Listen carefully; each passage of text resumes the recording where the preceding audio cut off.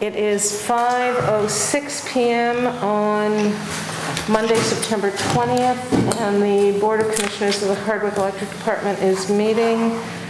All of the commissioners are... Recording in progress. That's good. Where'd that come? This is not hooked up to any of that. Yeah. That's Roger and Vince. Yep. Commissioners Prevost, Smith, Ambrosino, and Gedanken are present in person, and Commissioner O'Connell is connected by Zoom. General Manager Sullivan is here, and a representative from HCTV, and Select Board Chair Eric Remick is also in attendance.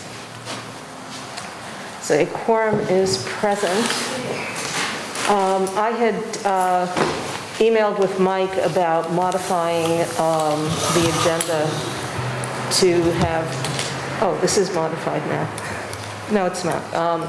To have not net metering, to have Brooke at the end of the agenda so that we have the public discussion with her and the executive session at the very end. Any objections to that? Nope. Okay. Oh, I also, Eli's going to slide in at roughly 5:30, I told him. Okay, great. But he's flexible. We might get, we'll see. Okay. Can we contact him if we need to do it earlier? Great. Okay, and will he join over the Zoom link? I sent him the Zoom link. Okay, yeah. great. Okay.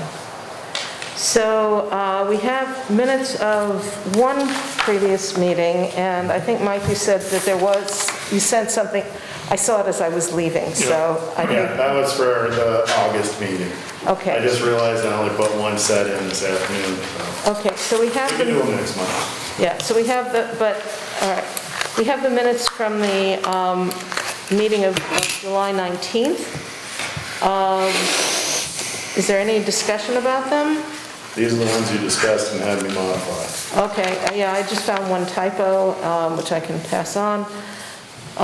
Is there a motion to approve the minutes? I move to approve the minutes. Second. Any objection? Hearing none, the minutes are approved with the typo corrected.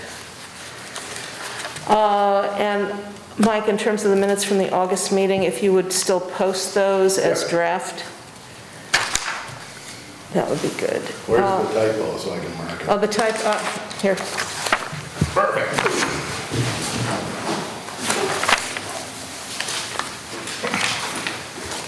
Okay, we have public. Is Eric? Oh, welcome, Eric. Eric's the public. So I'm Eric Remick. I'm here for the Hardwick Trails as the Hardwick Trails would like to add a little more single track to the north of Billings Road. And I emailed with Lynn and Mike about this a little, and then it seemed appropriate to come just discuss with the entire board, because this is land that's deeded to the village of Hardwick, which then becomes the town of Hardwick after the merger. It's but it's sometimes listed as an asset of Hardwick Electric, so you guys we're all sort of in partnership on it, or at least that's how it's proceeding. Recording in progress. And recording's in progress. We've got So I just tried to, unfortunately, I apologize, my printer is poor. So the first page, I gave you a handout, the first page just has a map of existing trails. The colored ones are the ski trails, and the gray ones that are squiggly are a single track. And the second page, which is, okay, so this is hard to see, but the second page has the yellow line is an existing single track trail north of Billings Road and uphill or east of the solar system. And then very faintly to the north of that and to the west is a dotted blue line you can just barely make out. That's the proposed new trail. And I tried, this is the biggest fail is probably the third page. Recording in progress.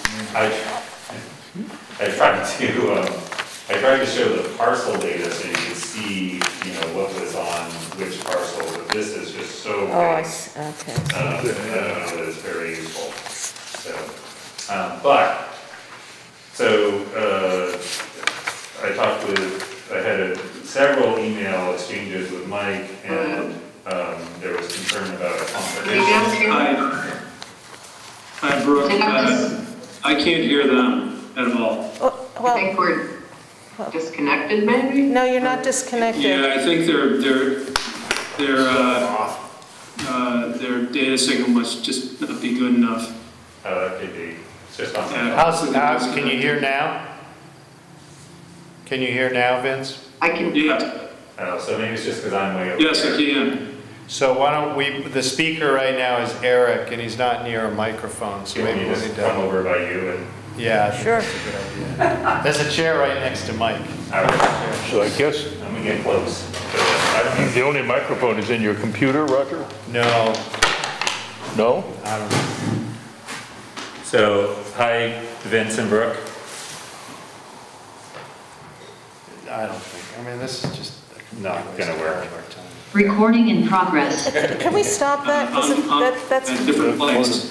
And I set up all the components, and the thing I did check was to make sure they had a signal in the meeting room. Vince, I don't know if you're hearing it, but Kind of important. every 2 minutes, let's see, well, maybe we could call, like, Mike's cell phone, and I can call you, and we can just conference him by They phone. could be there. We can hear, Sure, we can, that sounds, hey, Brooke, we can hear you speaking, we can hear Vince now. Are you able to hear us? the other problem with this is that recording in progress every 2 minutes It's is ridiculous. really disconcerting. Welcome to the 21st century. Yeah. All right, so Trails is just digging in the dirt, and we don't have any computers out there, and there's no recording in progress. But it turns out that so the first thing that Mike was concerned about was apparently there was Recording in progress. Ugh. Can you turn that off? You don't need to record because we're recording here, actually. Roger. Hey, Vince, can you turn off the recording on your Zoom call?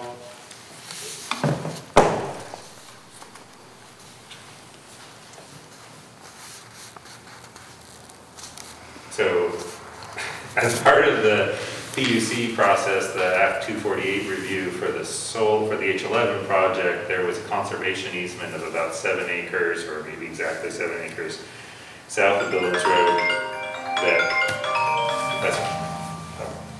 that I hadn't been aware of, but it's not. Hey, Vince, this is really disruptive. You know, we're trying to have a meeting. We had a room full of people, and this is just ridiculous. I'm gonna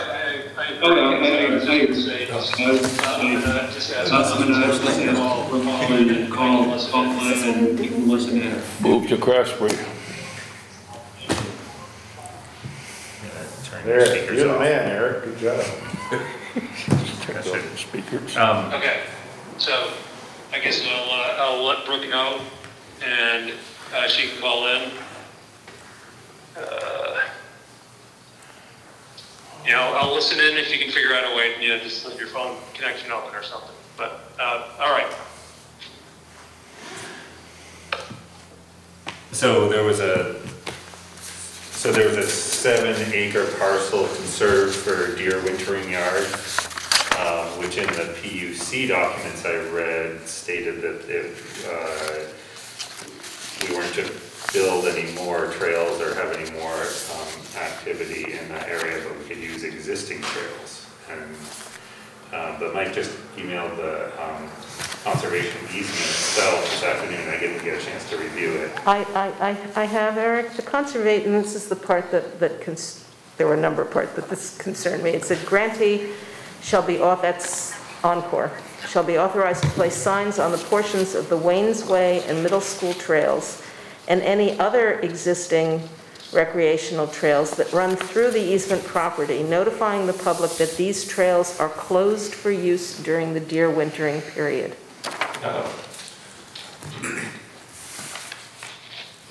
So, Yeah. I wonder if Vast does the Vast trail? Vast Trails Vast, I think Vast is outside that area, Yeah. but there are at least those two Yeah. trails, and there may be other trails that Yeah. will be closed. And I have to say, this was not something that we knew anything about. I didn't either.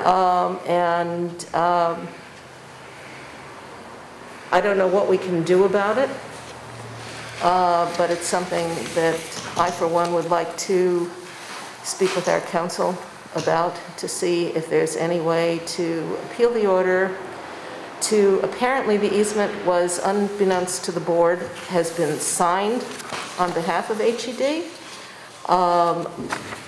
without any authorization from the board. Who's the easement to? Who holds? The easement is from, ostensibly, was signed on behalf of Hardwick Electric to Encore, to ER, whatever the name of the project company is. It's ER something, Billings Road project. It's for the life of the PPA, which is 25 years.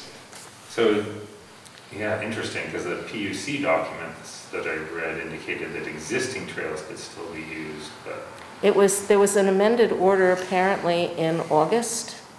There were proceedings. We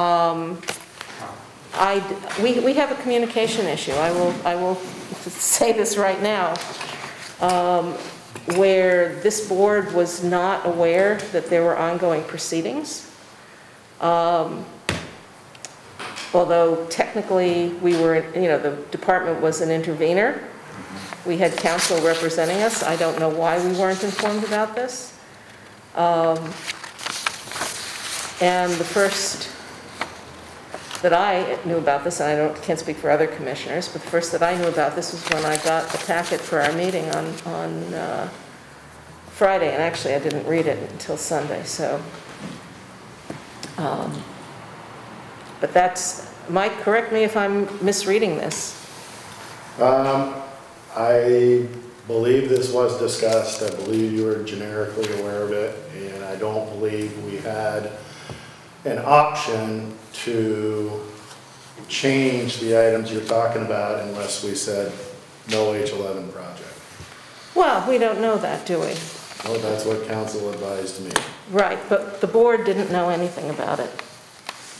Well, I'll let Eli speak to that. We certainly didn't have a level of detail that there were going to be trails closed, or that there was a proposal to close trails. Yeah, I didn't know that. Did you know that? Did you know that? Yep. So what does it say right now? If there are two questions, existing trails, does it just say wintering? Because if they're mountain bike trails only, and if it's only an issue during the winter, I don't think that's a big deal for you, unless you were intending to groom all the trails, in which case it would be. Well, it would still mean that people can't use it for snowshoeing. Right, True. backbreaking. But I don't really know what the deer wintering season is. It is from the 15th of December to the 15th of April, according to the to the easement. Okay. So it's the winter. Yeah. Yeah, I mean, it's nicer. The trails are all open for snowshoeing and backbiking in winter. Yeah, so that would be your intent. Is that your current practice? Yeah, but yes. Yeah, it's a small percentage of the trail system overall. But Until tonight, I didn't realize, because what I read in the PUC documents indicated that it would still be open. It's also, of course, the intent is really to preserve the deer wintering habitat. It's a little bit ironic that the snowmobiles are still allowed to stream through there, but snowshoers can't cross the snowmobile trail and snowshoe on the other side. Right. But that's not this board's problem. But that's the kind of thing where there may be able to be some modification. If people can speak rationally, there may be some alternative site for the easement. I don't know what, I mean, the easement is now larger. It's now 11 point some 8. Yeah. So what happened, because I found the order just before, so I read this very quickly, but apparently what happened is that the original CPG was violated, and there was less deer wintering area. There was encroachment, not encroachment, but there were trees cut down on deer wintering area. So instead of no? No, what happened was, Encore CPG filing left a very limited, unacceptable width right-of-way for us to build a power line, not up to our standards. We had no idea they had agreed to this or applied with that condition. We went down and built our line like we always do. And then the environmental people working for Encore said, oh, what are you doing? You did this wrong. And we're like, what do you mean? We're building a line, it's a distribution line. It's not part of your CPG. Well, come to find out it was in the CPG, and they had agreed to conditions that we didn't know about and we didn't need. And we wouldn't have, we couldn't have. Well, and what I read in the commission's order is that Encore was going to be fined for violating their CPG, and in lieu of fining them more, they came up with this trade-off of having a bigger deer wintering area than what was in the original CPG. That's great. And, you know, to me, there's a certain amount of chutzpah to be doing, to saying, oh, we'll have a bigger area, it's not on their land. I had this argument with them, with Eli, and this is top secret information. But I'm not saying the argument didn't happen, I'm saying that we weren't involved in it. And that's something that we should have been involved with, and I don't know what we can do now. It would be good to know, from Hardwick Trail's standpoint, if this is something that you want us to be looking into, or if these are, if these are nominally trails but you're not using them, then...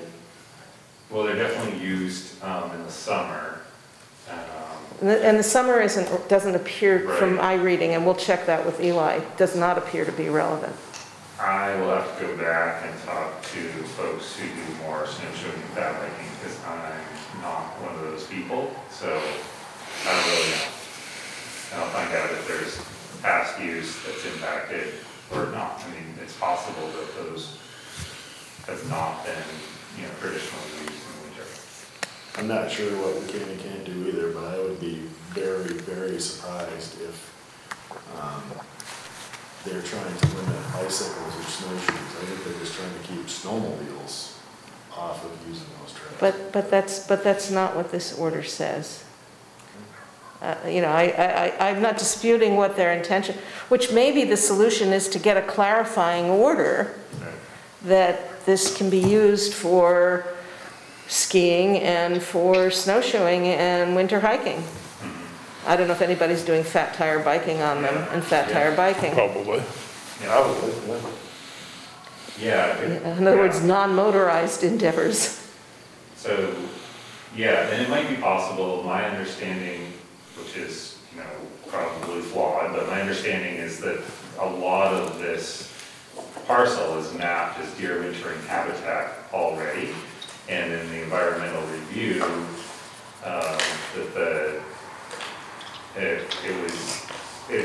the mountain bike trails are okay in the deer wintering habitat, basically. Whereas like a wider ski, adding a new wider ski trail or snowmobile trail would not be okay in that mapped area. I'm not talking about the conservative part specifically. Right, I proposed the additional areas to be way on the north of the property, and they wanted them down where it was identified Adjacent. as deer area. Okay. So I guess the other thing that I'd like this board to be aware of is Mike consulted with Eli, who came back with in terms of adding another bit of single track, that he said, don't forget that there's an Act 250 permit existing on this land for the gravel pit, so you should make sure that that's okay with Act 250. So I'm going down that road now. I talked to Kirsten Sullivan, who's our district coordinator, today, and I think it sounds like she'll probably give us you know, if we can show there's no adverse effect, then she can give us a, like, administrative opinion that we're okay. If there are potential adverse effects, then we'll have to go through an Act 250 permit amendment, which would involve both this board and the select board, and that creates a lot of process for review. That's the story. That's the gravel pit north of the existing solar panels? Yeah. Yes, that has the, yep, that has the Act 250 permit, which dates from 2008, and I believe is a 20-year permit. So expires in 2028. Yep. Yeah. But I think the extraction will be done before then, right? There's like maybe 2 years left. That's what Tom Fadden, our road foreman, keeps telling us. We have just a few years left of material in there. Right. So it may be done. It may be done before then. In which case, if gravel extraction was finished and the area was all recovered, you could potentially ask to have the permit terminate early. It's the one under Act 250 that earth extraction permits are different from all the other permits and that they can actually be terminated. The others run the land forever. Anyway. How many acres is the gravel pit? 27. And does that encompass your So area? unfortunately, the way Act 250 works is once you ask for a permit for the gravel pit, they say, okay, now you have a permit for this entire parcel. So it's whatever, 300 acres? 320. 320, it's a fairly large parcel. So anything else you want to do on that, like, apparently there wasn't coordination this time between the PUC and Act 250, but as normally there is. So normally they would have had input during that process as well, that HLM process. So,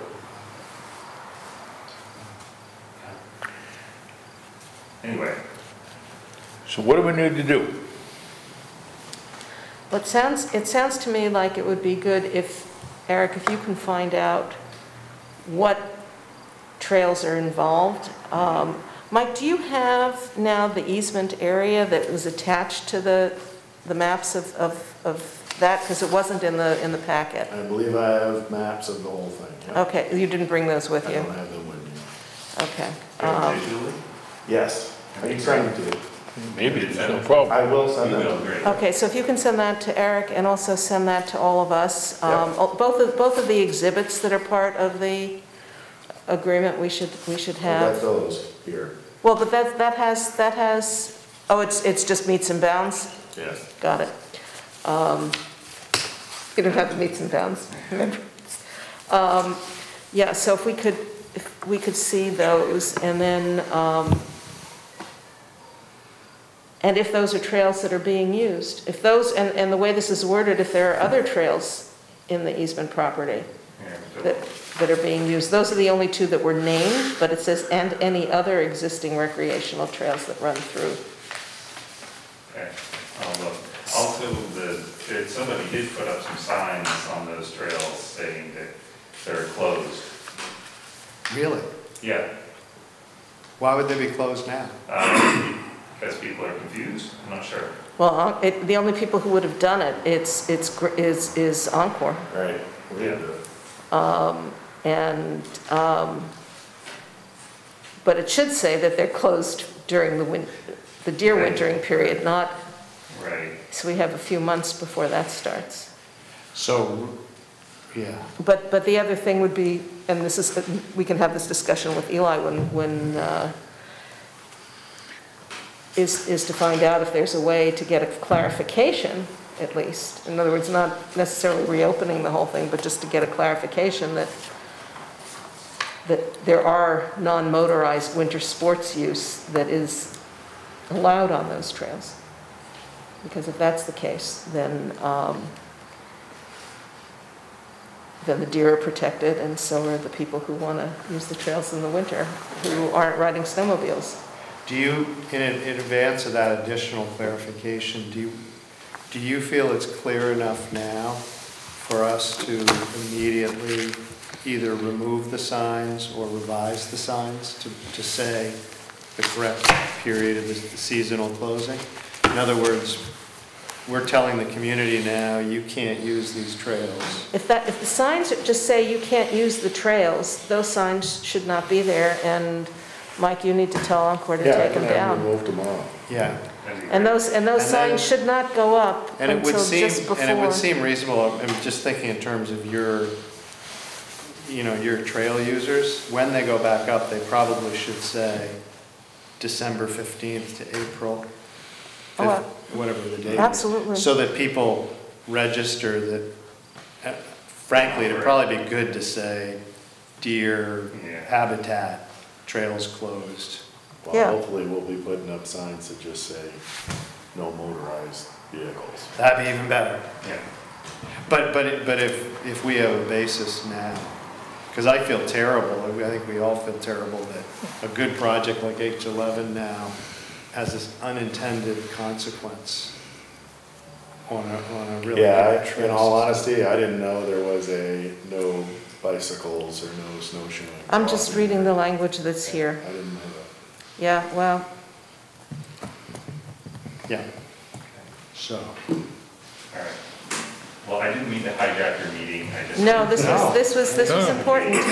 This was important, and, We don't get the public very often, so we'd really like to have the public be represented by you, Eric. Select board's the same way. We're happy to see the public. that. Well, Lynn said immediately when she contacted me about this, is we want to support Hardwick Trails, we want to help them do whatever they want to do, so that's kudos to her as well. Great.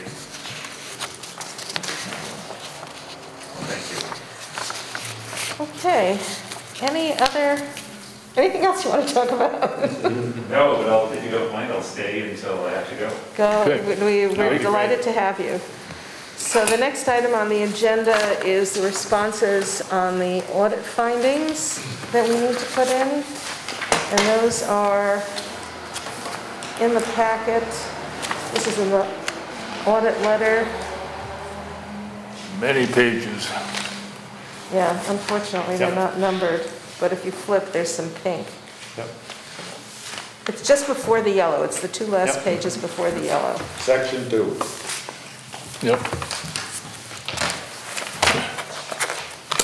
Well, my eyes glaze over when I read those, so I turn to other people. So They did a good job, I thought. So I have some proposed responses you guys Terrific, can consider. terrific, okay. So the first one was on financial reporting. The department relies on its auditors to prepare the annual financial statements. The department may not have sufficient staff with available time or knowledge of governmental accounting and reporting to prepare. Mike, can you speak a little I- louder, I- please? I Yeah, can't I'm sorry, understand you, Mike. I can't see either, so. All right, starting over. The department relies on its independent auditors to prepare the annual financial statements. The department may not have sufficient staff with available time or knowledge of governmental accounting and reporting to prepare complete financial statements. And this was the thing Chris talked to you at length about. Right. That small entities such as us routinely are in that equation, so we're not out of the norm. And I'll just skip down to his recommendation. This is a repeat finding from prior year, and we recommend that management review the current system with reference to these financial statements and related notes, and develop an internal plan for future preparation of complete annual financial reporting. And my proposed response, as you also may remember now, he's looking for a sentence or two to respond. So I said, Hardwick Electric is well into implementing process and staff changes, SEDC, UPN, general accounting, and customer accounting, to provide annual statements for 2021 and future audits, which is all the work we're doing right now to shift away from all the spreadsheets and pull data direct from the system. Yep. Yeah, I don't know that we need to mention SEDC. Can you say that more slowly? I just want to write it down. Sure. HED is well into implementing process and staff changes to provide financial statements for 2021 and future audits. Instead of saying well into, how about if we say in the process of? Yep, we are in the process of training. In the process of implementing or something? Anybody have a pen I can snarf? Sure. Are you gonna write it, or you want me to? You can write it, and then write it and then read it. Okay. All right, HED is in the process of implementing staff and technology. Just remove the word process from the beginning of your sentence. It's just- say it's HED is implementing- implementing process and staff changes. Process and staff changes, okay, that was it. And staff changes. To enable it to prepare its own financial reports? Prepare with the auditors, right? Financial reports. I thought the point of this is for us to be They really doing want it. us to be, the goal is to have us do them independently. Okay. Otherwise, they're auditing their own work, right? That's the dig, I guess. Okay, what I have,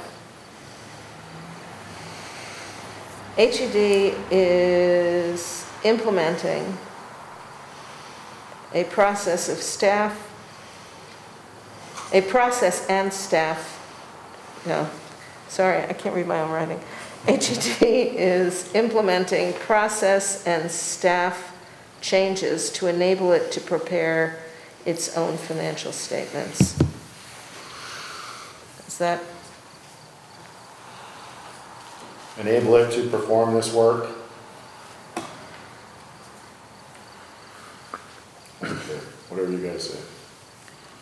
I would have said prepare its own financial statement, since that's what this was directed to. Yep. Good. So you say starting 2021? But they were auditing themselves.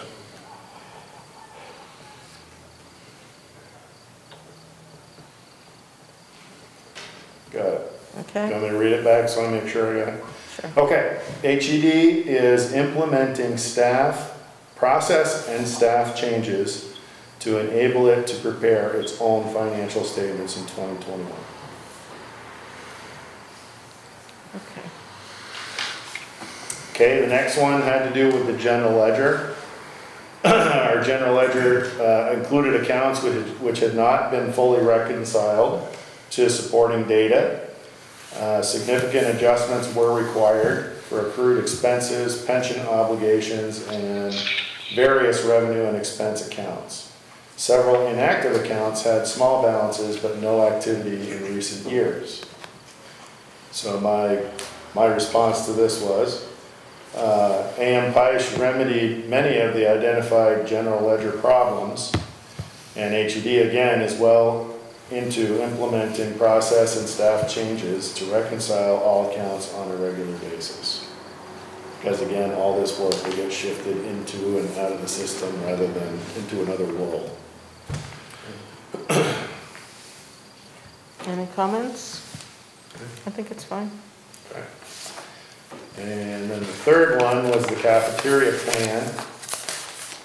The department makes no reference to a cafeteria plan in its collective bargaining agreement and personnel policies.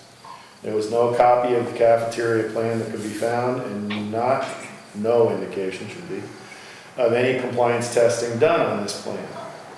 It was also found that employee and employer Social Security and Medicare taxes were being paid on cafeteria plan expense withholdings. So what I said was, HED now has the cafeteria plan through the NRECA. Amending 941s is still an open item with our systems provider as well as our tax advisor. And I also want to talk to Scott about how we need to handle this, and I haven't circled back with him.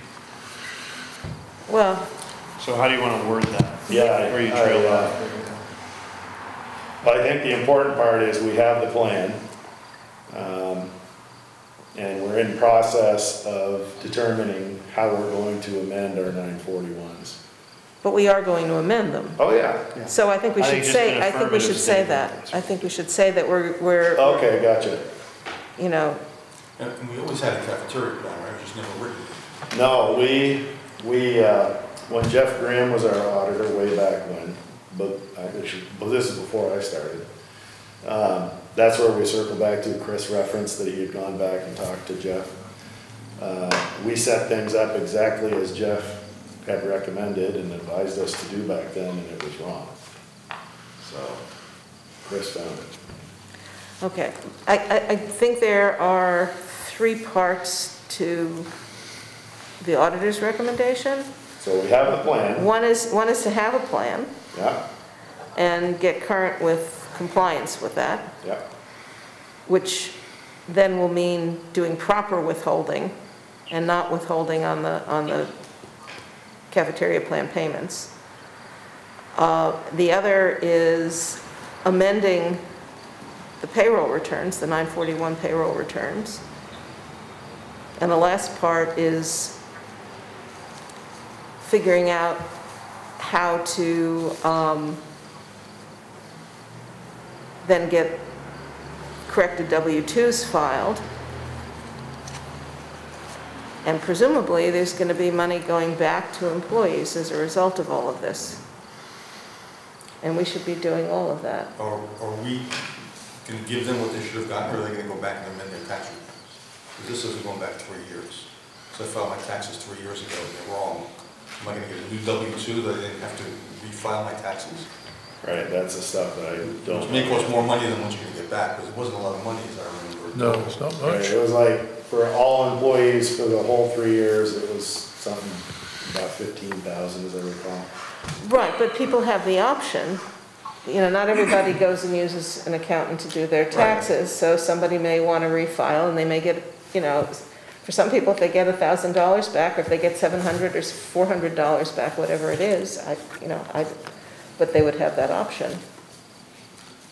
I just wonder if we shouldn't give them what they should have gotten, so they don't have to refile. We would have to check. Create some liability. We would have to check with the accountants to find out whether, if we did that, if they're gonna have to pay tax on that, whether we have to gross it up.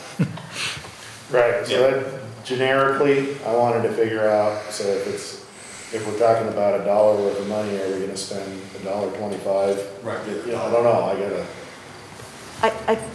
but, Okay, I think the first part of the response, what you said about that we have a plan, yep, got that. okay, that's there. I think the second part is, HED will amend 941s as recommended. and is consulting with its, well, they are our accountants, aren't they? Or do we have other accountants? Are you talking with? Chris is who I would serve the board, his counterpart, Chris and Chris. Or we're seeking accounting advice on the best way to amend / correct. or correct W-2s or something like that. So, part 1 is HED now has a cafeteria plan through the NRECA. And I'm going to combine part 2 and 3. HED will amend 941s as recommended and is seeking accounting and legal advice on doing so. Is that fair? I think that's fine. Great. Roger, Nat, you okay with that? You good? Yep. Okay, so we probably should have a motion, since this is part of the financial statements, Yeah. to file, accept. we're prepared to file with this wording. Yeah, so you want to make a motion? I move that Hardwick Electric file this audited, the responses that have been read by Mike Sullivan to the auditor's report. Is there a second? Second. Any further discussion? All in favor? All right. Opposed? Then that passes. And the And then next, the next one is the marked up in the finals. So I need you all to say the final one is what you approve. So all the handwritten changes were made? Oh, okay. Right, so here's the one, this is the one he went through with you Yeah. last month. And these are notes he took. Thank you, Eric. In that discussion. And then those are all incorporated Meyer. in section 4. Agreed. Is there a motion to approve the financial statements? I move to approve the financial statements. Is there a second? Second. Any discussion? Any further discussion since we discussed these in the last meeting? Hearing no discussion, all those in favor? Opposed? The motion carries, so the And financial just so you know, statements. I did, verbally, Chris and I locked in another 2 years of service from them. Great, You did lock in. 2 more years, yeah, so we don't have to worry about They it. appear to have done a good job. yeah. Okay, so, should we be patching Eli in now or go on? However you would like to do it.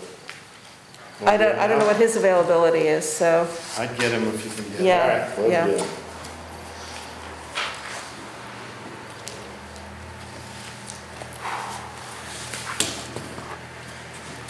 Is Vince still on? Yes, I believe so. Hi, Eli. Okay, you are on my speakerphone in front of the Board of Commissioners. Okay, I'm on Zoom. Do you know I don't need to do it through Zoom? That's not really working too great. Okay. We had Zoom failure. Apologize. So when you say you're on Zoom, so you can actually, what do you see? Oh, it's just got kind of that waiting room message, says please wait. Oh, okay, yeah. You'd be waiting, you'd keep waiting. Oh, I've never had to sit in a Zoom waiting room before. This never happened. Well, see, it's a first. So, Eli, can you hear me all right? Yeah, a little echoey, but so far so good. So what I'd like is for you to give the team here I don't know, a 15,000-foot bullet item of the history of how we had the CPG and, you know, the PPA and the GIA and all the documents were signed and approved. And then we went and built the line, and there was the environmental issue with the right-of-way, our standard right-of-way being in violation of what Encore had committed to, and then explain how that war with me and the A&R went. Yeah, and I'd be happy to do that. I think sort of the moral, or at least the sort of the way this story unfolds is the further down the road you go towards a project, the more you're sort of in a position of having to make sure your developer can actually do the project. Meaning, I think you'll see a number of steps here where Hardwick essentially was helping to cover Encore's butt to make sure that the project could get built. But anyways, so we started off the 2 agreements we negotiated, and also there's definitely a little mea culpa in here in regard to the lease and why this conservation easement, you're sort of probably first seeing it now. But anyway, so we negotiated 2 agreements early on. One was the power purchase agreement, which we call the SPA, the solar power agreement. And then there was also the lease. And those were negotiated long before an application was ever put into the PUC for a certificate of public good. And both were negotiated as options, so they had an option to lease, to exercise the lease agreement. They had an option to do the power purchase agreement.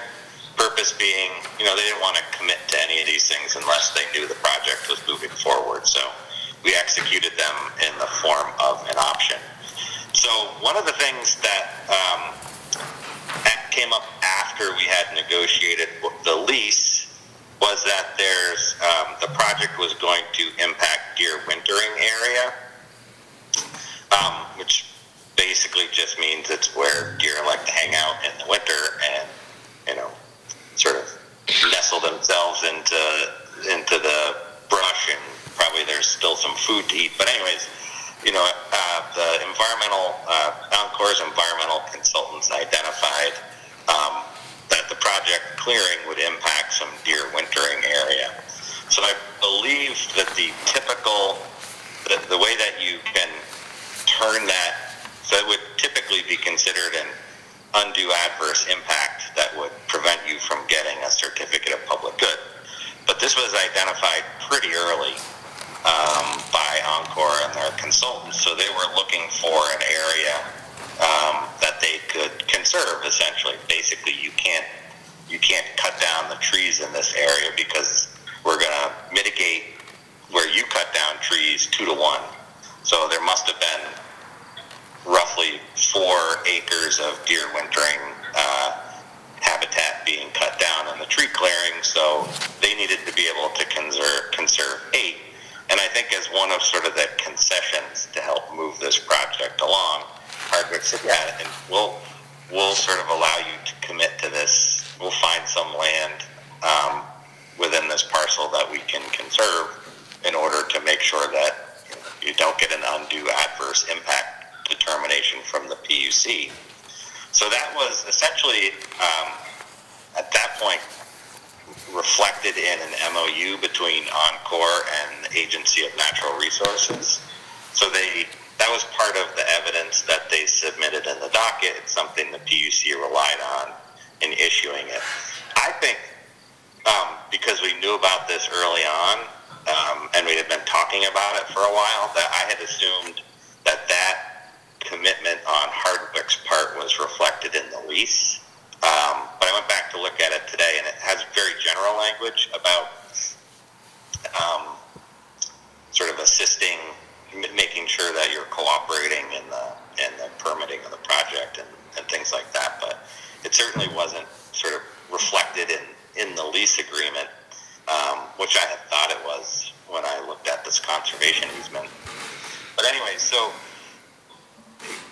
the original certificate of public good that was issued for the project, and this would have been summer of 2020, contained a requirement. So this is, Hardwick Electric is not a petitioner, and the CPG does not directly impact Hardwick Electric, but Hardwick was sort of an intervener supporting the petition, and certainly filed testimony explaining mostly what the economic benefit would be to Hardwick Electric if the project got built. So somewhere in the middle, not a project party that the CPG is binding upon, but certainly participated in the CPG proceeding, got copies of all the filings. We were fully aware of the need to conserve the deer wintering habitat. So fast forward to, Mike, you'll have to remind me, at some point, Hardwick, okay, I'll step back even further. So as part of the deal, Hardwick was going to build the interconnection. It's going to own and build from most of the interconnection up to a certain point of the project, which means most of the new power line being built was owned by Hardwick. The CPG process does not impact the building of distribution lines like that. It's not part of the CPG process, but typical with the PUC, they take a very expanded view of what their jurisdiction is. So even though they can't dictate to the utility how they, what they do when they build a distribution line, they sort of impose these restrictions on the developer of the project. So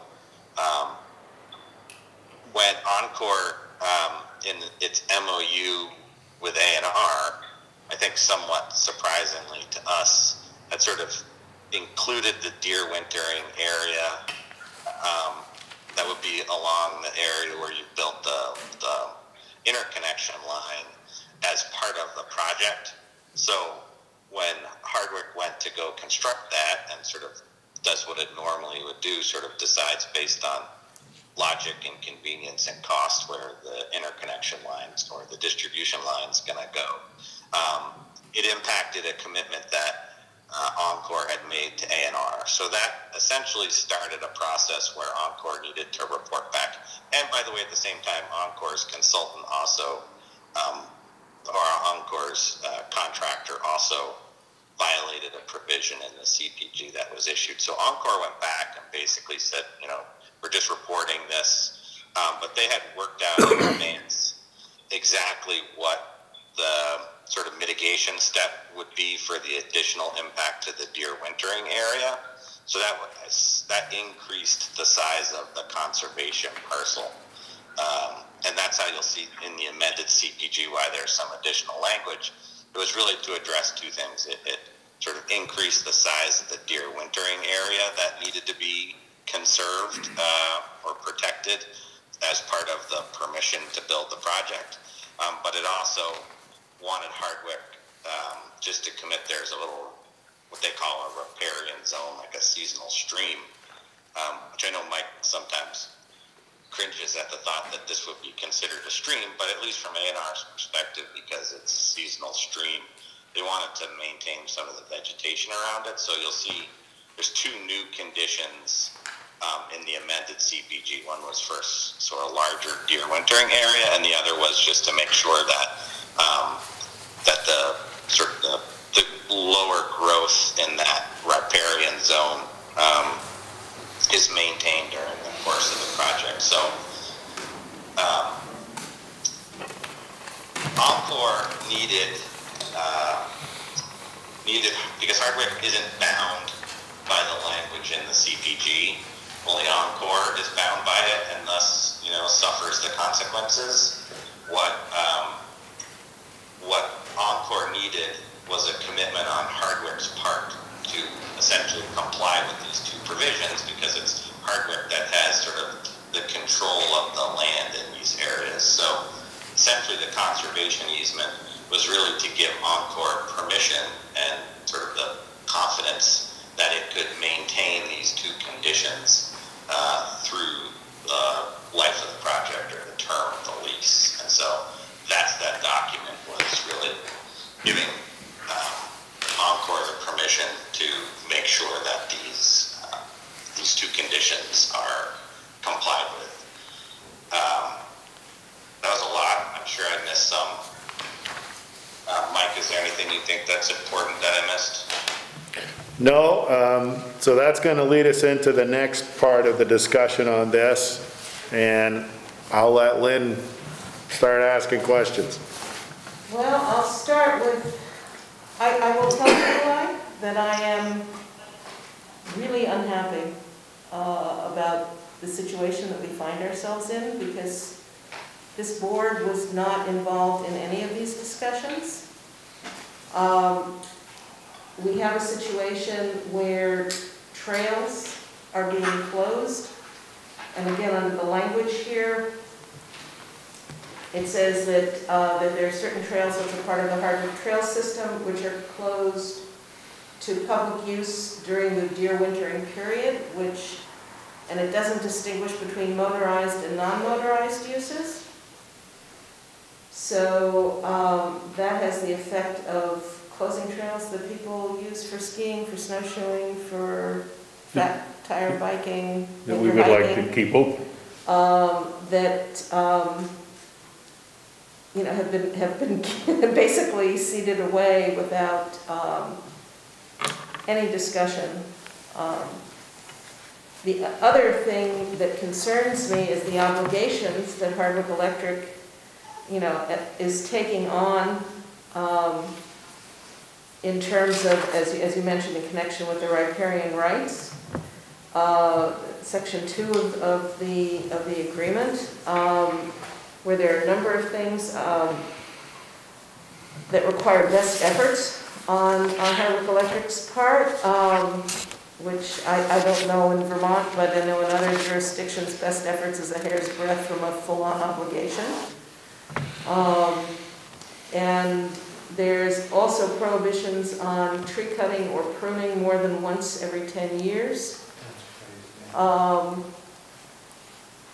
which I find shocking in the document issued by a public utility commission. So that, I could speak to that one, Lynn. That's that riparian zone that Eli mentioned. I understand And what it is. Well, you want me to finish or not? Sure. Yeah. So it's a very steep embankment. Literally, it drops off probably 15, 16 feet. It's all rock. And the power line goes right over it. And my trimming crew trimmed it. And the A&R said, well, that's a riparian way. And I said, no, when it rains, there's water running down there. And when it's not raining, there's nothing there. But all they said is we can't, what we agreed to, and I was aware of this, is that we can't trim in there more than once every 10 years. And when we do, we have to do it by hand. And our trimming cycle is over 10 years, so I didn't think that that was a problem. Maybe that's not a problem. So I'm having trouble hearing that, but I was going to say my response was that this was a very small area of a very sort of deep. Okay. Yeah, it's an area smaller than the size of this room. Very high above it, and it was really a commitment just to make sure that, you know, what they're worried about is erosion in this area, was to make sure that there's enough plant growth in this area so that if, you know, there was water flowing through there or a strong rain, it wasn't going to cause a ton of erosion, so. Okay, and if 5 years from now, 10 years from now, 15 years from now, because this is a 25-year contract, correct? Yep, or it could be longer, I guess, if there's the extension in it, but 25. Yeah, but it's at least 25 years. And somebody doesn't, what liability does Hardwick Electric have? Somebody doesn't what? Somebody doesn't use best efforts to avoid all activities that disturb soil and duff, or that doesn't use best efforts to maintain the complex ground cover features. I mean, or the trees grow faster because of climate change and they need to be trimmed after 8 years because there's a chance that they're going to fall on the power line in a winter storm. I have to go back. So there's no liability cap in this agreement.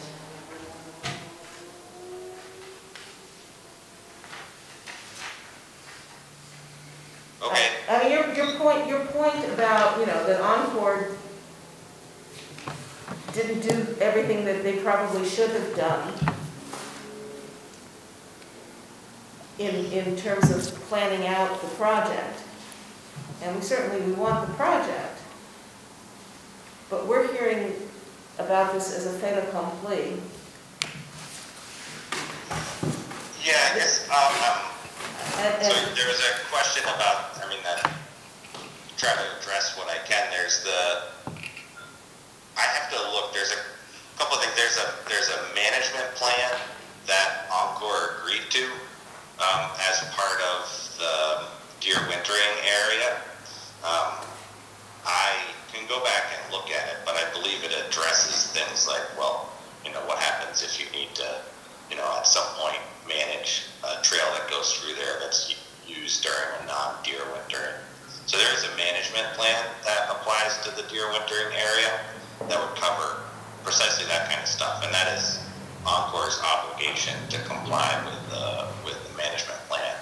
I think that that's their obligation to whom? That's their obligation to A&R or to the PUC. Say that again. To whom do they have that obligation? Is that their obligation to us under the lease?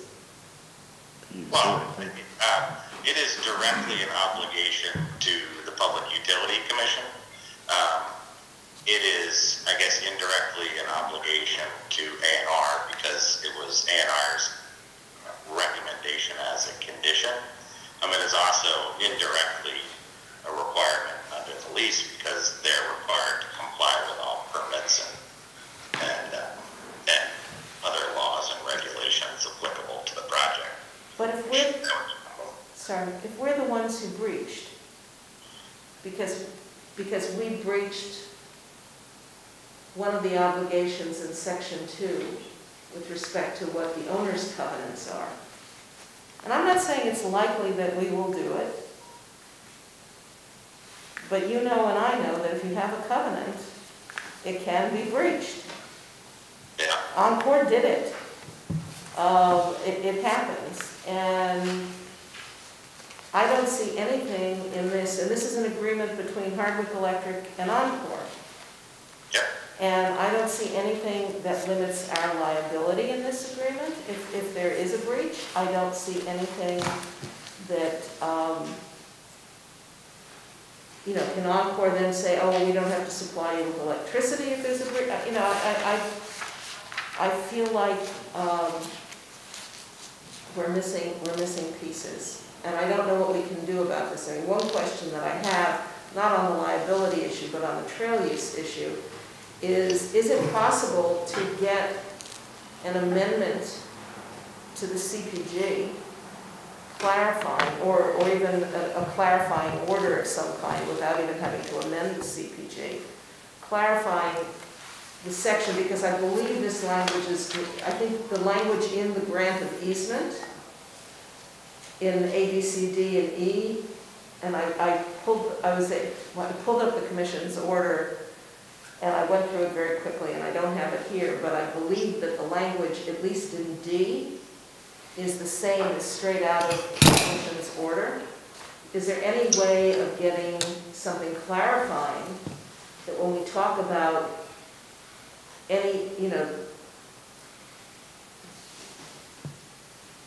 that says that the trails are closed for use during the deer wintering period, that's for use by motorized vehicles?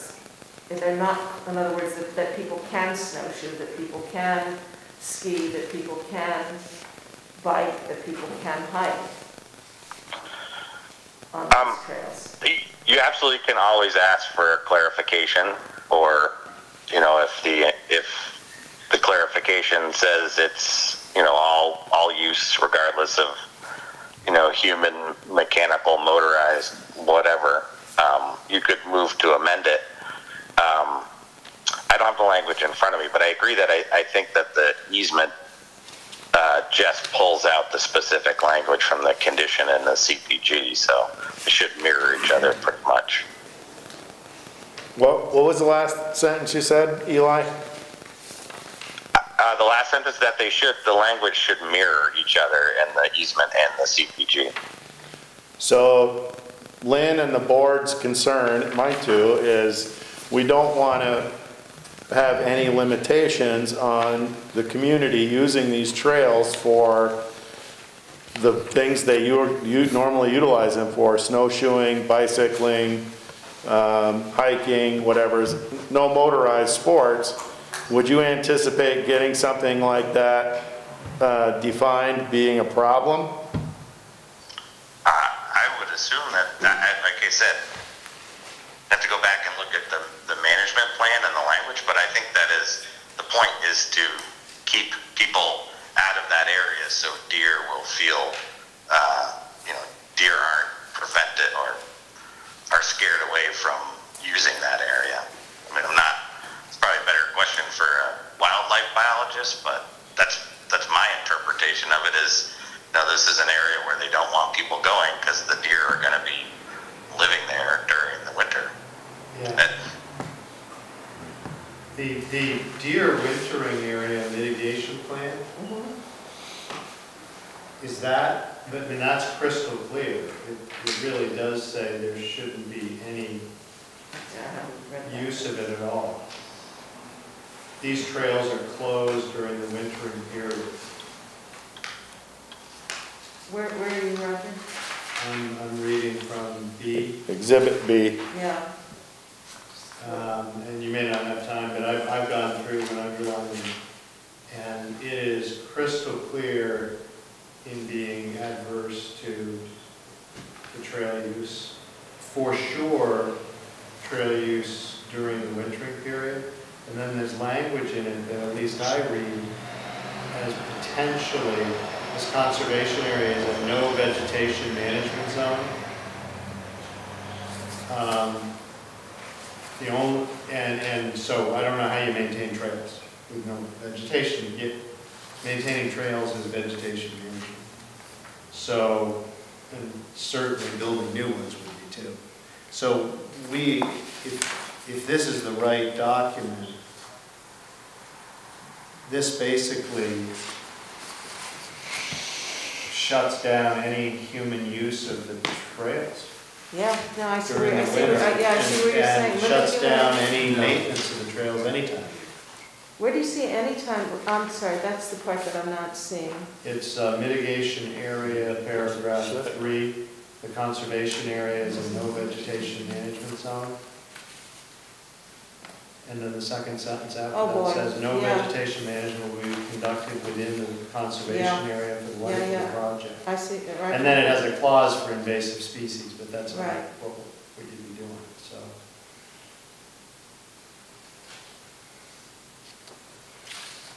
No activities of any type Yeah, during the entire 11.5 acre area. Well, then it in says- Jersey. Yeah, that's the way it begins, and it says, no management activities of any kind are permitted between December 15th and April 15th. And then in addition, there shall be no activities of any type within the 11.4 acre conservation area during, oh, I don't understand, it sounds redundant to me, am I missing something? Oh, one is management activities and the other is no activities. Yeah, no, which I interpret as no human activity. Yeah. It'd be easier for us to make clear to Eli and Mike what we want and ask them to see what they can do in arriving at that. Well, I think one of the questions is, that I have is there an alternative site for this that doesn't impinge on the trails? Is there some other way of coming up I would bet on it.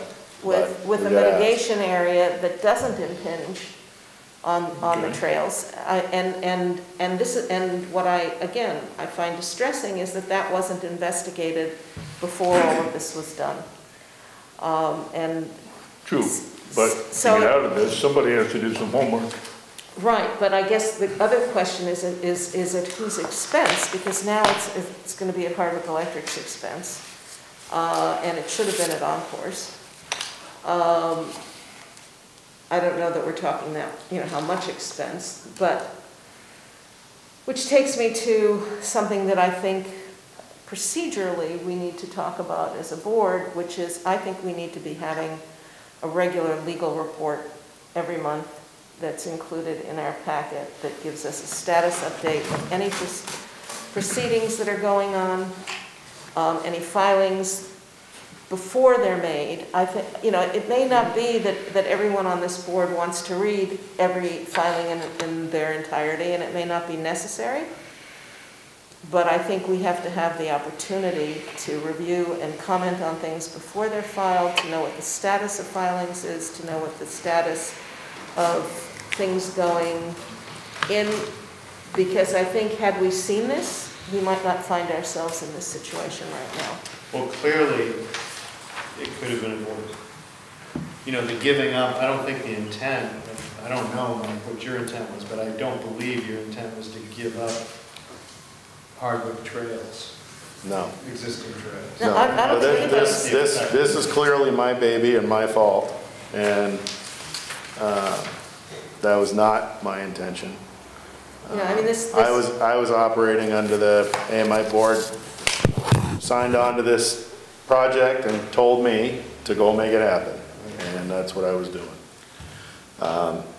But clearly I dropped the ball on some of this. And Mike, question for you, the additional clearing in pink is the right of, is our transmission. I'm sorry. Along Billings Road, where it shows that the original plan was the green. Correct. And then we went wider. They only allowed, I think it was 20 feet, and we need 50 feet, so we were 30 feet wider. And is that what, that's only 1 acre? That's what triggered it, but they go, And so they penalize you 4 to 1. But we gave them 11 to 1. No, the No, we got original 7 was 7. part of the project. Okay. Well, Well, so also, I believe the reason why it increased additionally was because there's some clearing on the, I want to say north Yes, that east proposed. side of the project. Yeah. That they had originally said, oh, we don't want to clear this because it's going to, it's also deer wintering area, but we think it may impact the productivity. And we added to the mitigation parcel because we said, no, we want the thing to be as productive as, it can be. So don't sacrifice clearing trees around the project if we have a mitigation parcel. We'd rather just, we'd rather use this mitigation parcel that we have in order to make sure the project is productive. So those were when you had the increase from whatever to whatever that's reflected in the amended CPG, it was both That's right. part of the clearing for the interconnection line, but also clearing around the project, which Encore thought would They be important. they added some clearing for the eastern shading of the trees right there at the southern end of the project. I forgot that.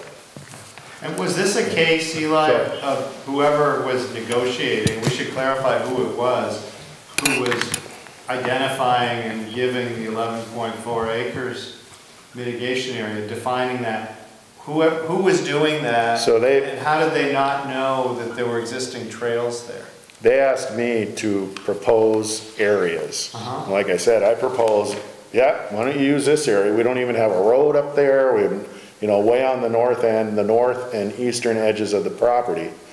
And they said, oh, no, it's gonna be down here. Who said? So it also have to be filtered through, so it would then go to A&R or Encore's environmental consultants to confirm that this is, actually deer winter area, so it could be used as mitigation, and then it would be proposed to A&R's staff, and their staff would then say, so, it starts with, oh geez, we have this area that are, that's not cleared and we don't have any plans for, and then gets put through, the environmental consultants and A&R to make sure it actually does satisfy the requirement. So Eli, whoever was working on it knew there were trails because they listed Wayne's Way and Middle School. They actually they said, these are the existing recreational trails and we're signing up to close them. Yeah, but see, that's the thing is that it's, whoever's working on it is, I don't think they have the same investment in those trails. The environmental consultant for Encore. But who was representing us? I mean, somebody was doing legal work here, creating a document that somebody signed. Well, it was absolutely me. It's not a document that Hardwick Electric is a party to. I mean, we were certainly aware it existed, but we weren't negotiating these documents there's a negotiation between Encore and A&R. And I think, I certainly, will sort of say, I'm not, like, the impact of this on the trails probably is something which we could have had deeper discussions about, but, I mean. We had no discussions about it, though, that's the problem. But he discussed them with me, and it's my fault. But I think there are two issues here that I see. One is, what, if anything, can we do to fix the particular problem at hand? And maybe we can. And maybe we can, and I think we need to investigate whether there is an alternative parcel that will satisfy A&R and preserve the deer habitat and still allow use of the existing, use and maintenance of the existing trails. Because in other words, if those trails can't be maintained in the off-season, then they can't, then they're going to degrade. In 1 year. So that's. I would think, Eli, if the I would think if the square footage of those trails equaled 10 square feet, for example, and we offered to mitigate another acre to what we've already mitigated and put a condition that only non-motorized vehicles are on these trails, I would have to believe that's something people can work with at the A&R, but we can investigate it and see. So that's going to how we deal with this particular issue. But the other is, how do we avoid this happening? Because you have a lot on your plate, Mike. I mean, you. No, you know, I got 2 stars next to your recommendation. I love it. And you know, this is not your area of expertise. Right, my mission was get this project done. And I think we as a board have a responsibility to work with other community agencies to know what's happening. I mean, there have been questions about, you know, not just this, but about the IRP filing and other filings. And so I think a regular legal report, you know, may take a couple of rounds of figuring out what degree of information and whatnot. But just a briefing every month, Eli? I'm totally happy to do that.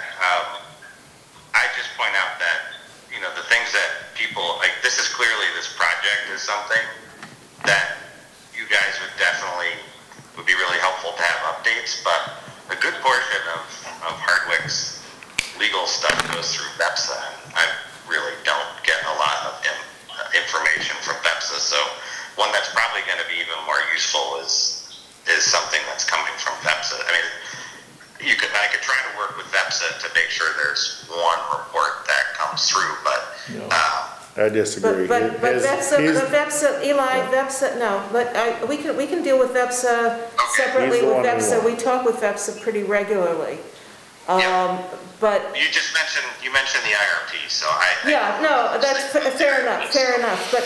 But who does the actual IRP filing? I know that VEPSA prepared the IRP, but you're still a counsel of record on filing that, aren't you? No, that would have been done with Bill Ellis. Okay. Yeah. Well, and I do the T&D section, and VEPSA does the purchase power parts. But in any case, whatever areas you're covering. All municipal items.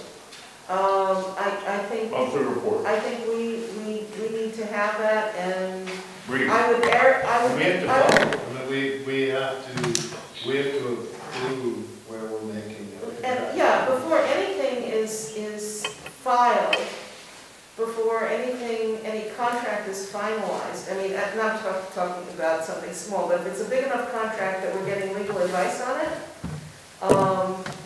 and anything, then that should be coming to the board. yeah, I think that's a great idea. I don't have any problem with that. Check that out. I'd say that, you know, just as Mike and I talk a lot, probably sure. multiple times a day, because he'll have a question about like a net metering application and that kind of stuff. I presume if there is a discussion on net metering, it's just like a high level that, you know, Mike and I talk about how you respond to individual net metering applications and, you know, what fits within the rules and what doesn't. Right. The issue, Eli, is they don't want to have one of these land in their lap again.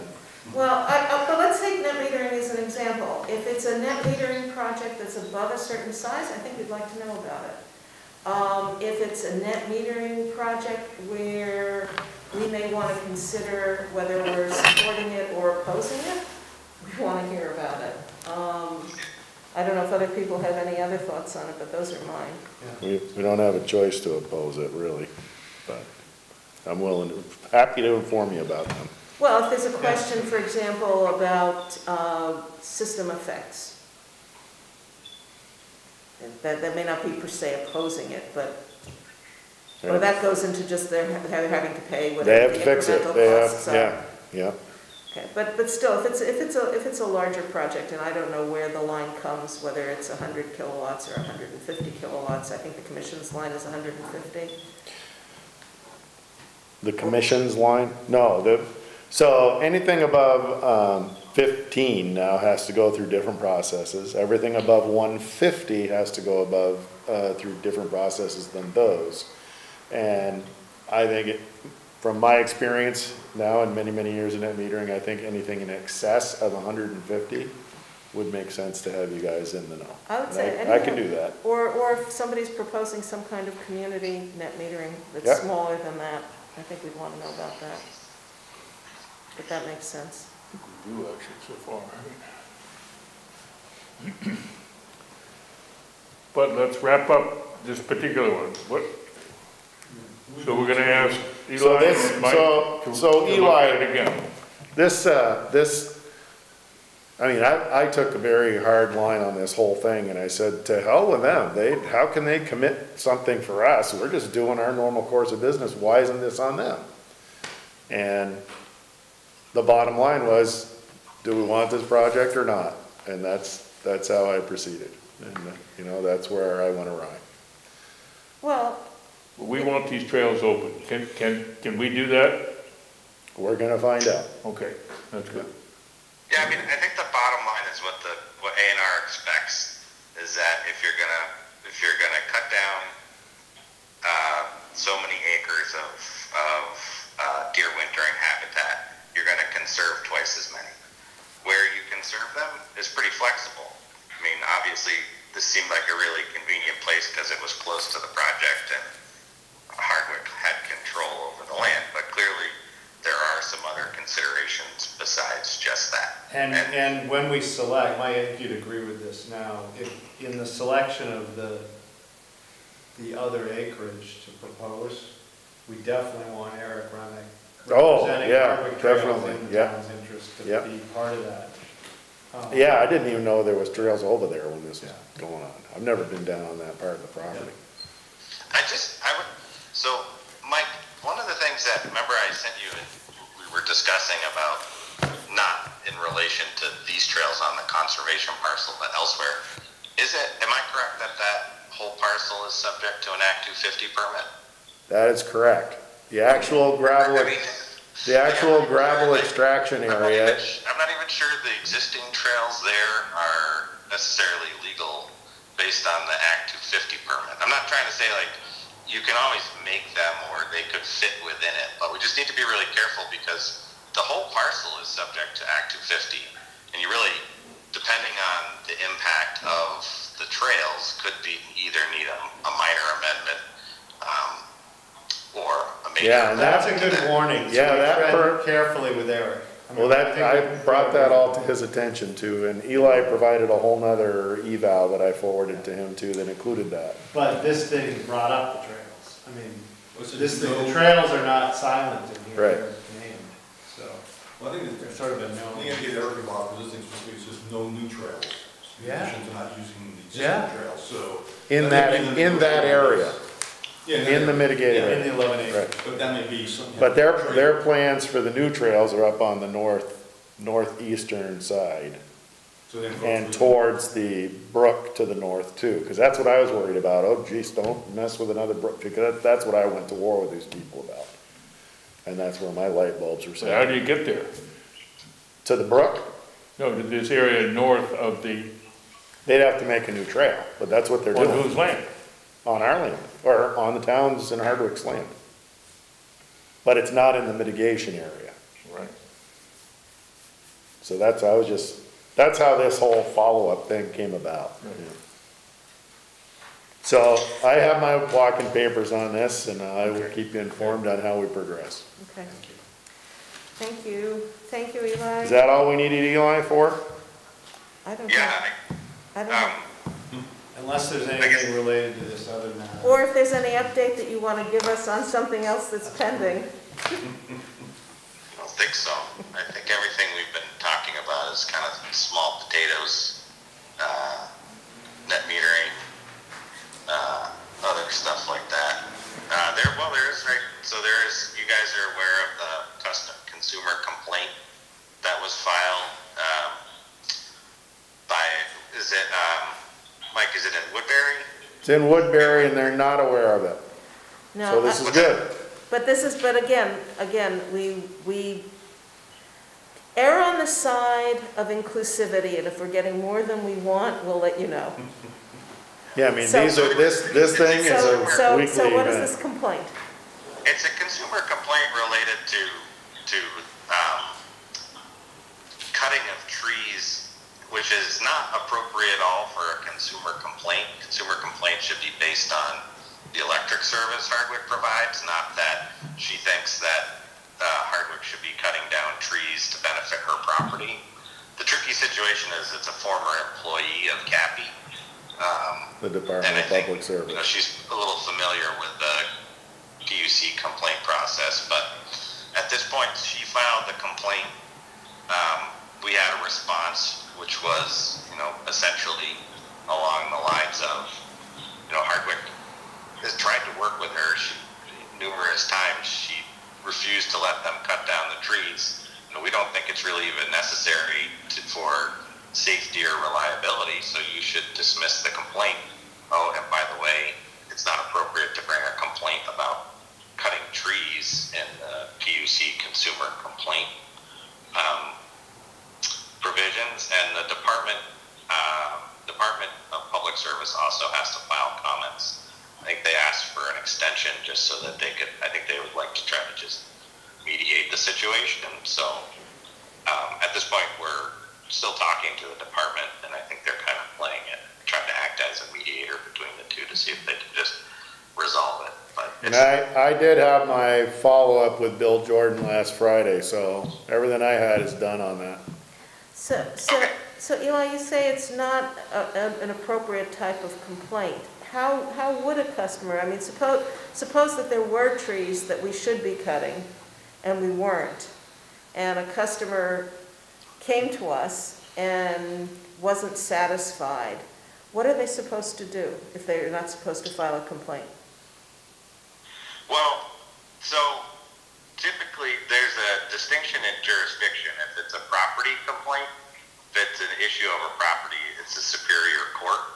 I mean, there is a caveat to that, or an exception, that when the utility is condemning property, they go to the Public Utility Commission. But if it's a dispute as to rights related to property, it's a superior court, not the Public Utility Commission. If it's a dispute that Hardwick Electric, you know, wasn't charging them the right for service or wasn't crediting them the right amount on a net metering project, that's you know, that's what that consumer complaint process was made for. So if we weren't, I'm just trying to understand the parameters of this whole thing. So if we weren't cutting down trees, and then as a result of that, the line came down, and so the customer didn't have power, they couldn't complain to the PUC about that. They would have to go to court for damages? Well, so if her claim was that Hardwick was violating its vegetation management policy, or, you know, I think there's some sort of safety standards that the department has implemented. If she was pointing to an actual rule that Hardwick wasn't following, then it would be an appropriate, at least, it would be within the jurisdiction of the PUC. I'm not sure it would fall under the consumer complaint portion of it, but it certainly would be. But she's not saying that Hardwick's not following all the rules. She's saying, hey, I really want these trees cut down. We tried to work on it, and now all of a sudden you're not willing to do it anymore. That's more that's more of a disagreement between, you know, two people over property rights than it is whether or not Hardwick is actually following any of its tariffs or rules or procedures or anything like that. So Right, that was so just the point I made in the filing. Was the origin of this whole thing was, you shouldn't even be hearing an argument between, you know, two people who share rights in the same property. Got it, okay. Anything else? Anyway, so that's the kind of thing we could certainly provide in an update, like what the status of that proceeding is. I know, like, for instance, the Craftsberry thing is pretty much wound down. I don't think there's any work left going on the Craftsberry consumer complaint, so, you know, maybe if something happened in that one, it would, you know, put a note like that into the legal report. Okay. thank you. Unless anybody has anything else? No, that's good. Okay, Thanks, Eli. Thank you, Eli. bye. Take care, bye.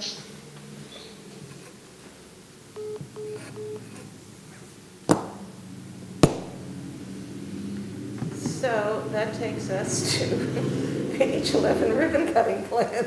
What an irony. What an irony.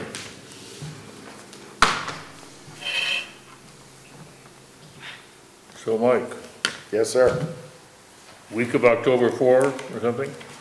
Yeah, I actually got an email today around 11 saying that their problem with energizing just got delayed another month. Another month? So forget it. whatever they were trying to work out with the finance end of it is delayed another 4 weeks. Well, So we're in given the So- trail They won't issue, be that's online fine. until November. No, they were supposed to fire up mid-September, now it's mid-October. Okay, so there's nothing the week of October 4th then? Okay. We can do our ceremony however, whenever we want. At this Might be a point, premature they're- Those are usually Yeah. bad. Let's wait. that's bad karma. yeah. So, Wait. I think I mentioned in there, last thing they were working on is getting a couple of guest speakers.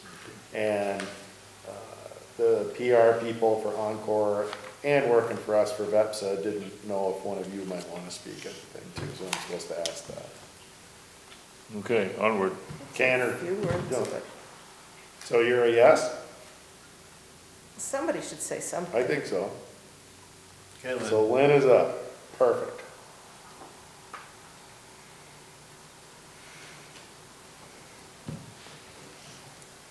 All right, so I'll at least confirm that for them and, I'll Okay, keep but you- it's gonna be later in Yeah, October. I'll keep you posted. on November the even. dates.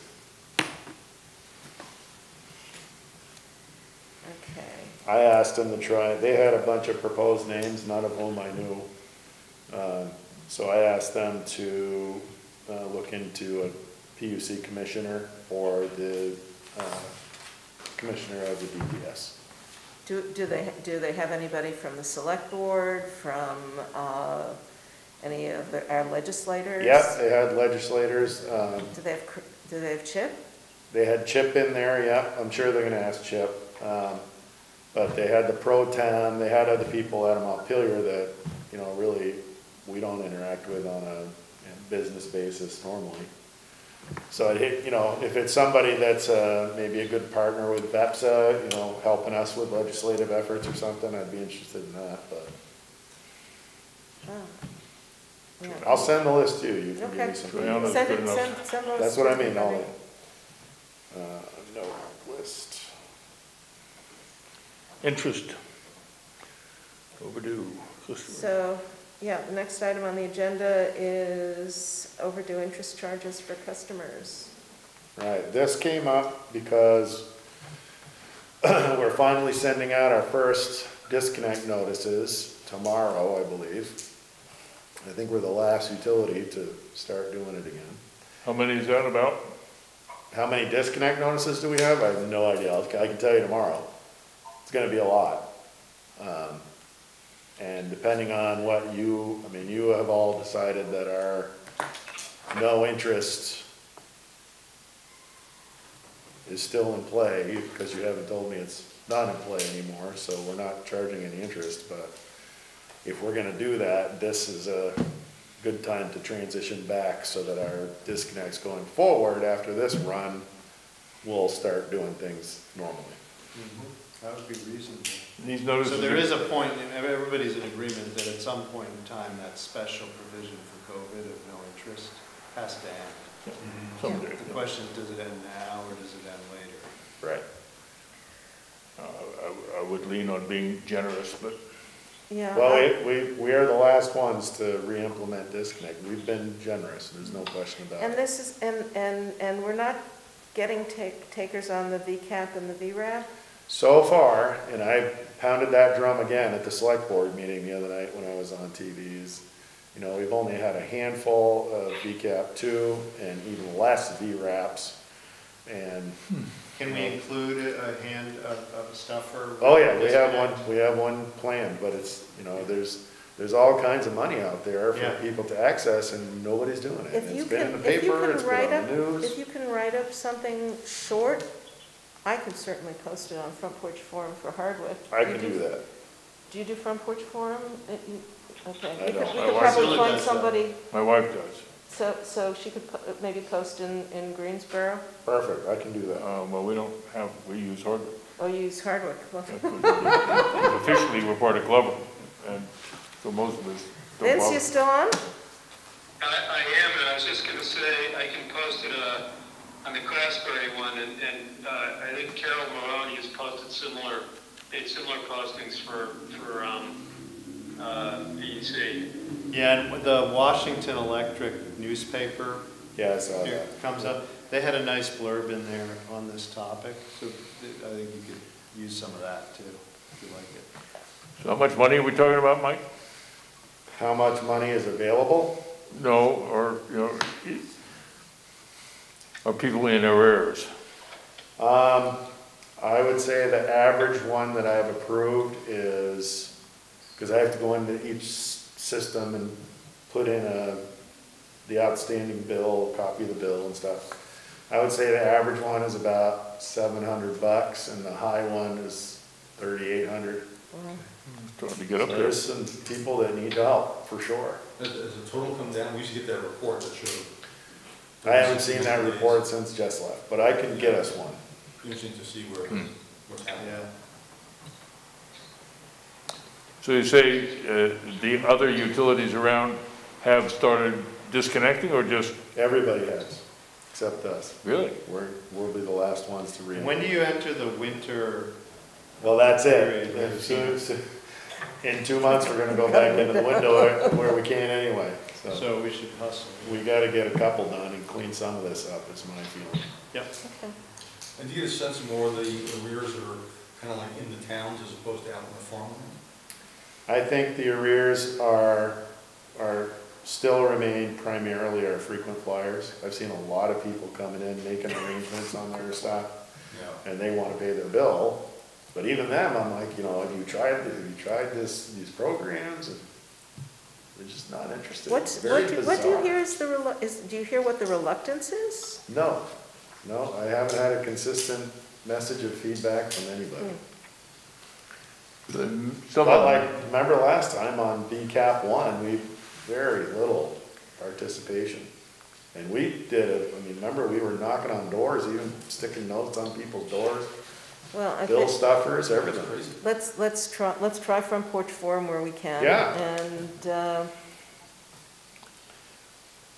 And I'm gonna add, there's no reason we can't do another. what's the stuff. deadline on this? No, there really isn't. On the program, Yeah. no, there is one. I'm not sure off the top of my head. I mean, It is available now. It's It is available now, And no, it isn't like it expires soon. I think there's many more months ahead of it. I'm just wondering whether maybe also a letter to the editor in, Because that, Yeah, it's worth in a the shot. Gazette.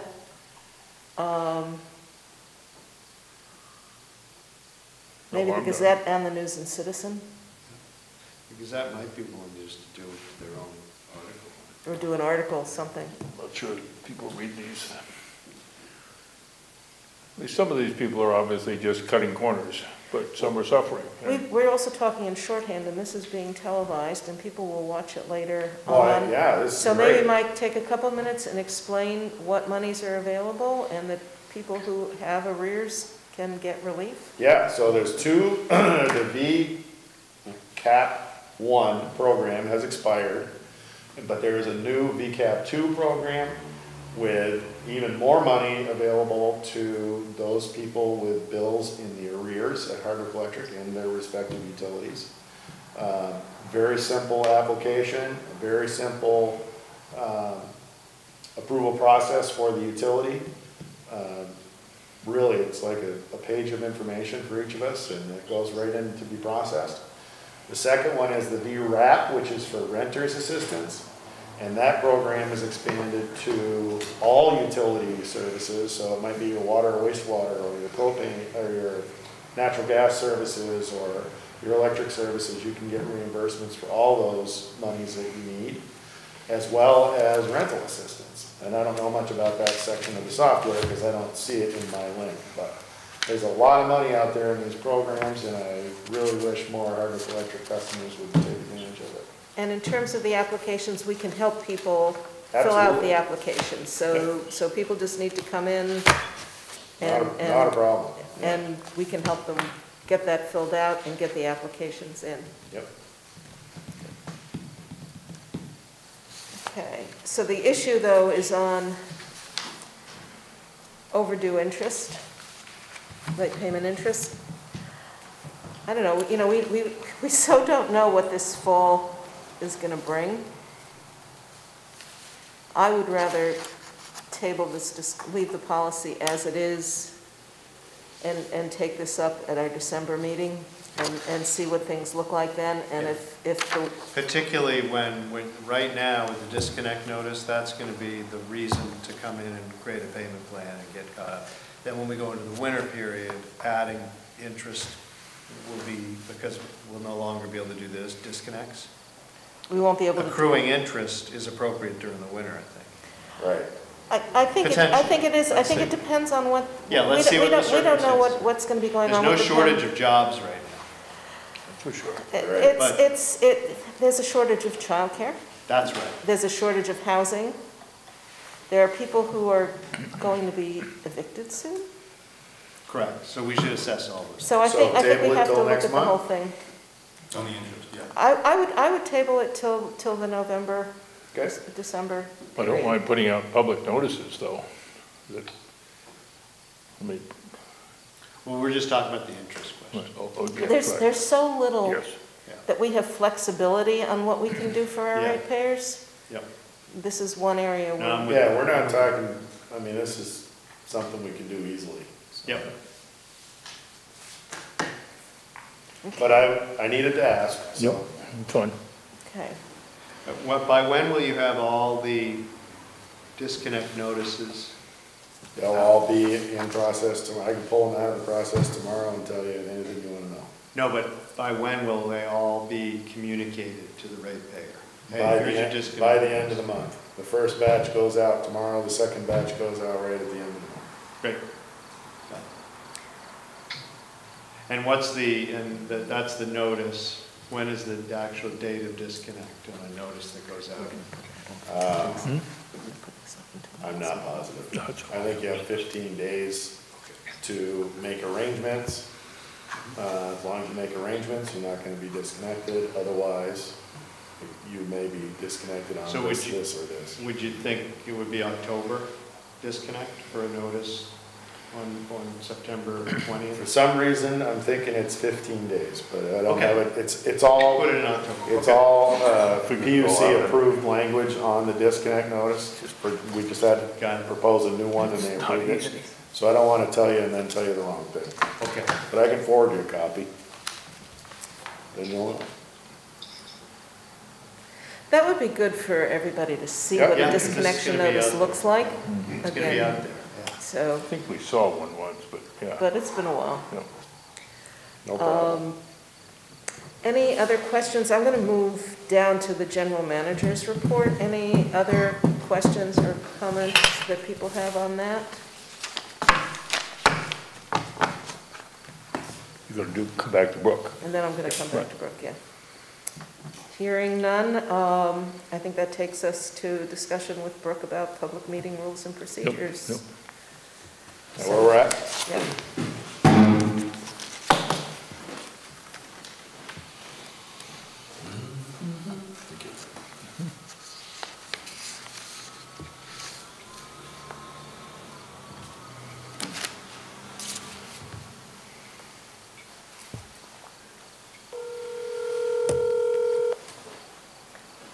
Is that going to block your recorder, Mike? Mine isn't working. It wouldn't come on. Oh. So we're not recording this meeting then? I thought he had our audio. I thought we shut off the recording because of, it kept, Hello. Hey, Brooke? Hi, Brooke. Hey. Can you, Mike, speak up, can you? Okay, can you hear me, Brooke? I can. Okay, so we're gonna start with you on the, just a discussion about public meeting rules and procedures. And this is just kind of a refresher course for everybody to raise awareness about the rules in general and keeping us clean from having any trouble from violating them.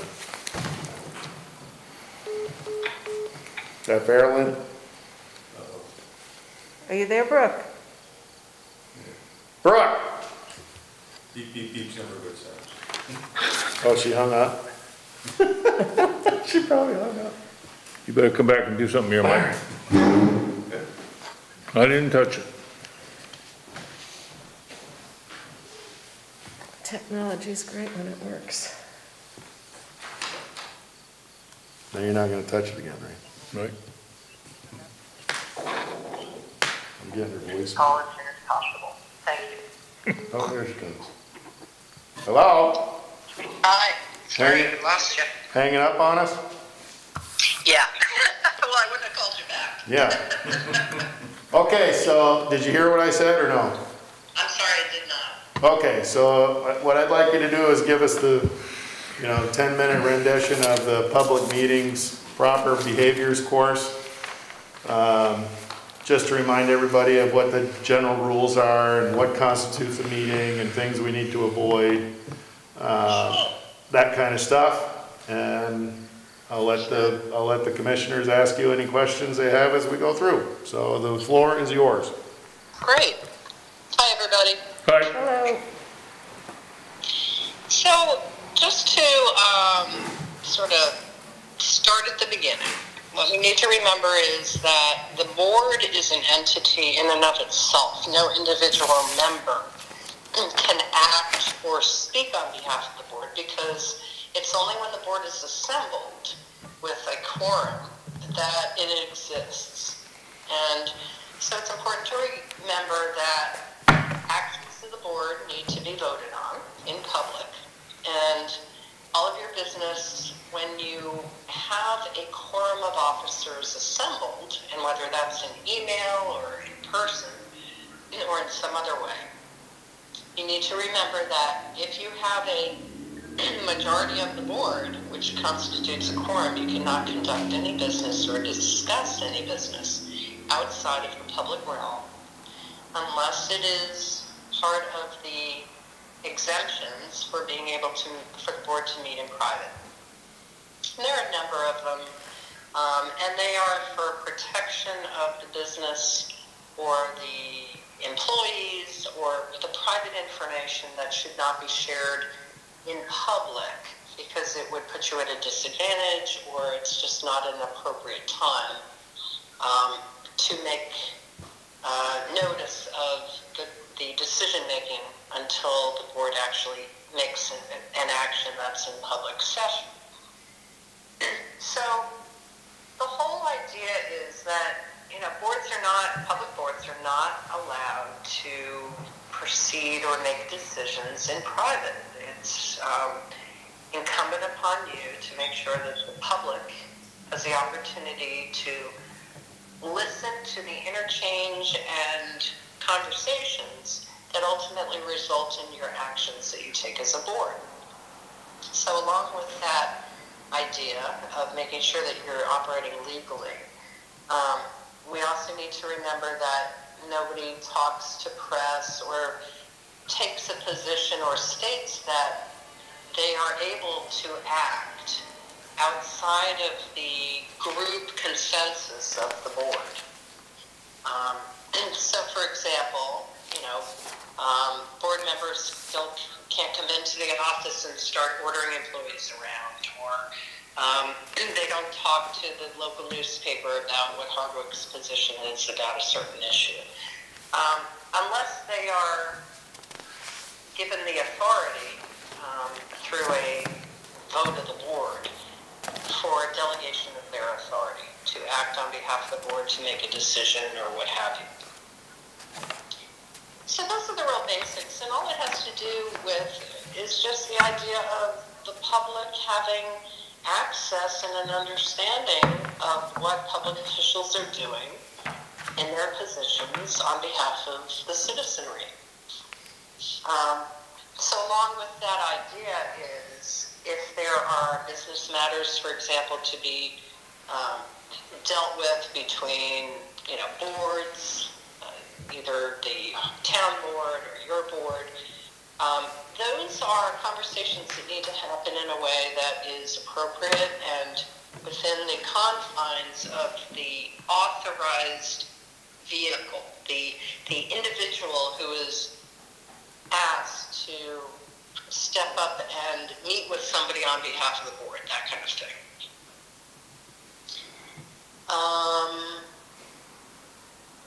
You want me to stop and see if there are any questions on any of that? Oh, that sounds good. Brooke, just to clarify, so when you say if there's a quorum, you can't discuss any business unless it's a public session, that means the session has to be warned, right? Right. And even for a non-public discussion, doesn't that also need to be warned? Well, anytime that a quorum of the board is in a fora, whether it's like on an email exchange, we don't want any secret conversations going on among a majority of the board, because that circumstance means that the board is meeting. And so you're not allowed to meet without telling the public and inviting them to come and listen. So that's why it's important, whenever you have a quorum that is constituted, it could be a cocktail party, and if, 4 of you are standing around having a conversation and somebody says, hey, what do you think we should do next week on the vote on such and such, that would be improper. That would be violating the law, because you are then in a conversation as board members and there are enough of you to constitute the quorum. And we're trying to protect against that through email communications. Now, having said all of that, that's about the substance of the business of the board.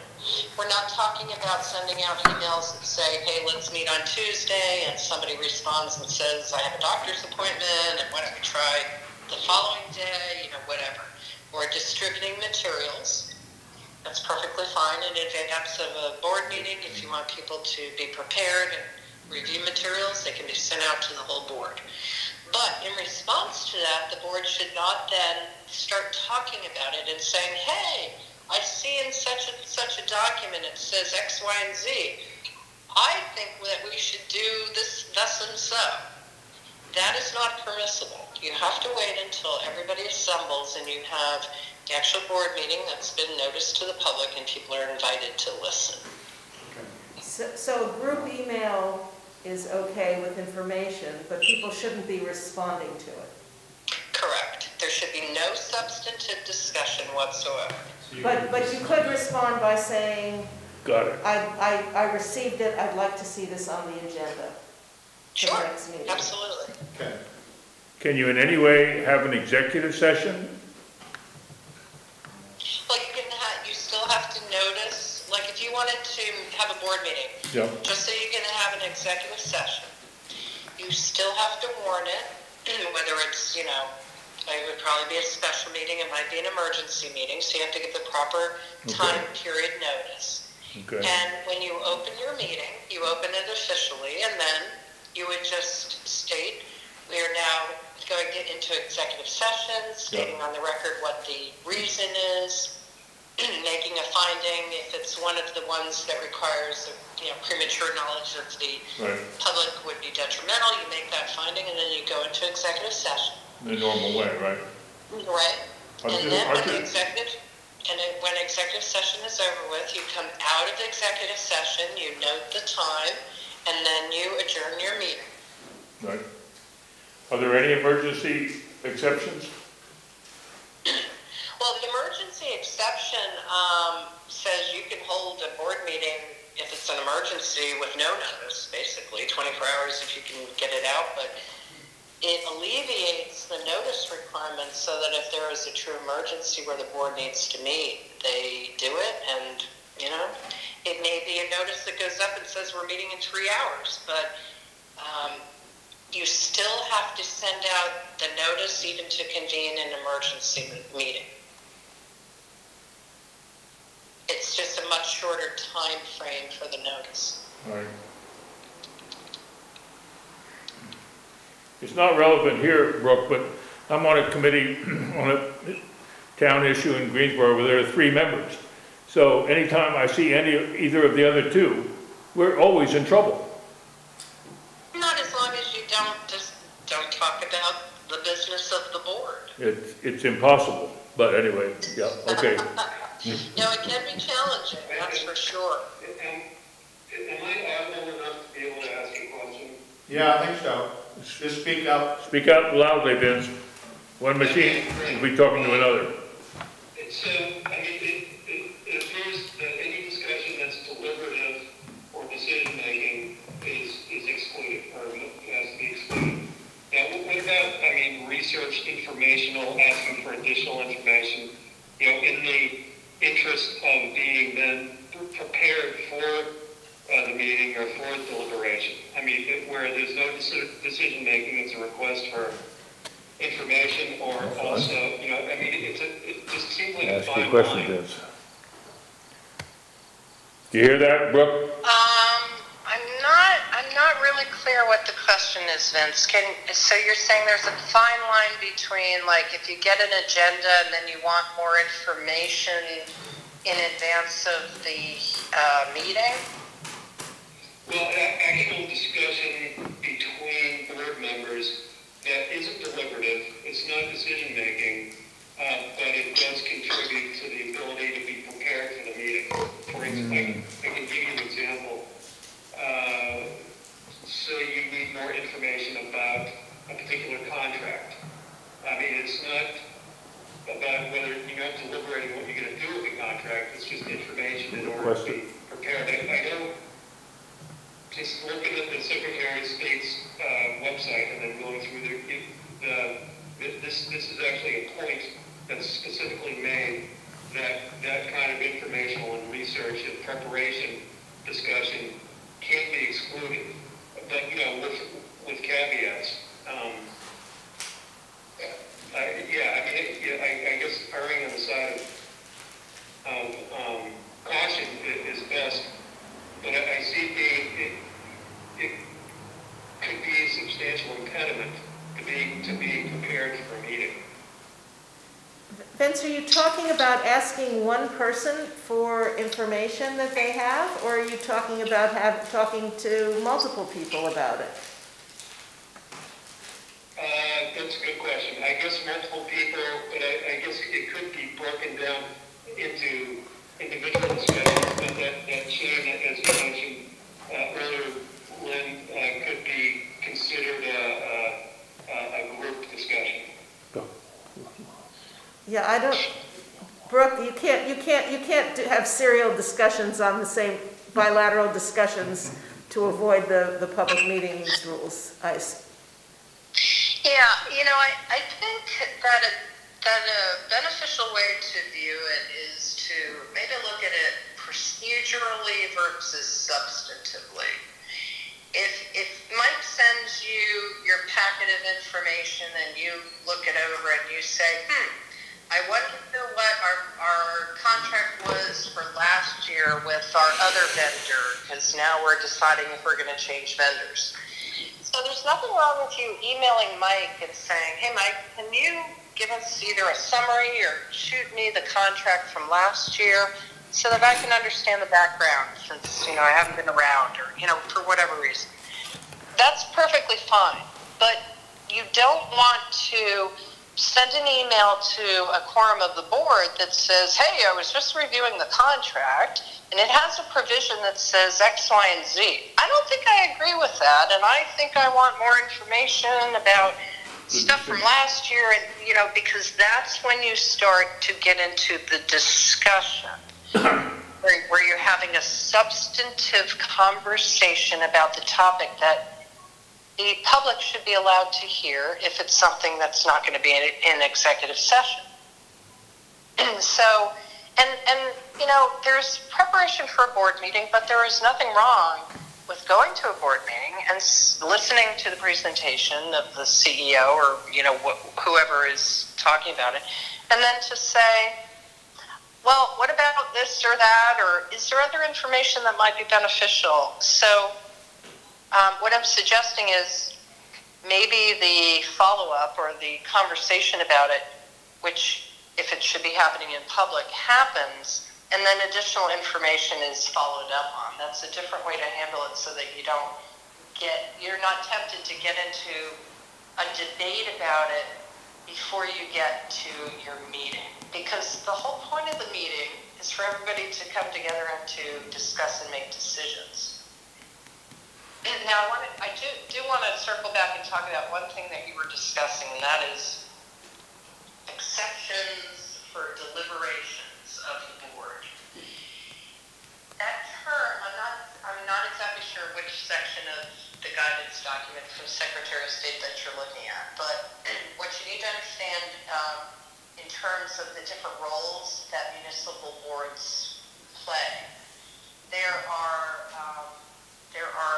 quasi-judicial hearing and decisions that are made by some of our municipal boards, like a zoning board, where they conduct an actual hearing and they decide, are we going to give a variance or a zoning permit to Joe Blow citizen who came to us?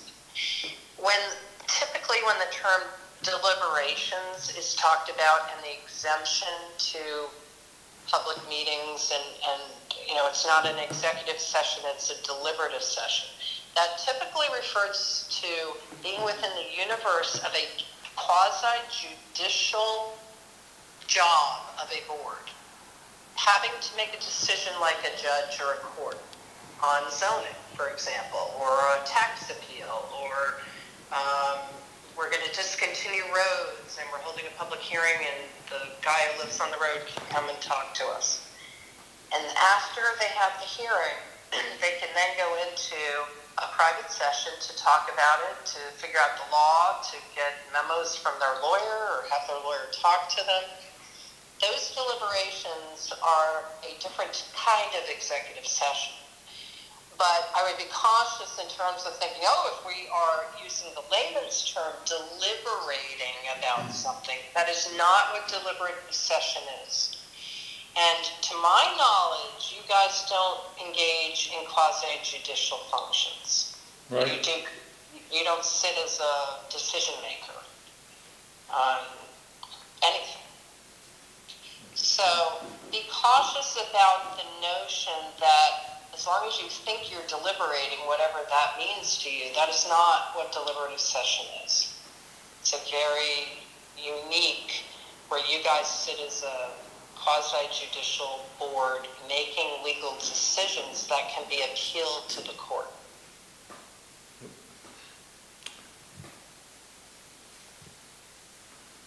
Good distinction.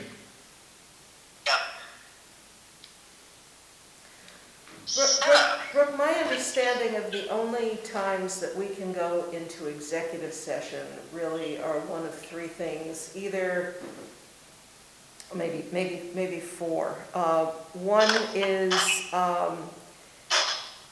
if it's discussion of an ongoing or potential litigation matter where public discussion could prejudice the department's interests. Another would be to get legal advice on a matter where there may be a dispute, maybe it hasn't risen to the level of litigation. Another would be if there's a customer matter that needs to be discussed because business relating to a customer is confidential to that customer, or to discuss an employee matter related not generally, but to a specific employee. Or I'm coming up with more, or a contract negotiation, where again we need to have a discussion where having it in public would prejudice the department's and ultimately our ratepayers' interests. Does that? Yes. Anything, is there anything else? I was trying to think as you were ticking off the exceptions. Let me think. Yeah, I think you pretty much covered them. Yeah, there are a couple very specific ones about negotiating a contract for the sale of land or something like that. But yeah, you know, there has to be one of the statutory reasons to meet in secret. And even then, we have to announce ahead of time that we're going to be meeting in secret. It's a public, yes. The discussion is secret. The meeting is not. And then, Correct. and what are we obliged to say publicly when we come out of executive session? Nothing. The only thing that's important in terms of executive session is recording the reason why you were going into executive session, and then you record the time you go in and the time you come out, and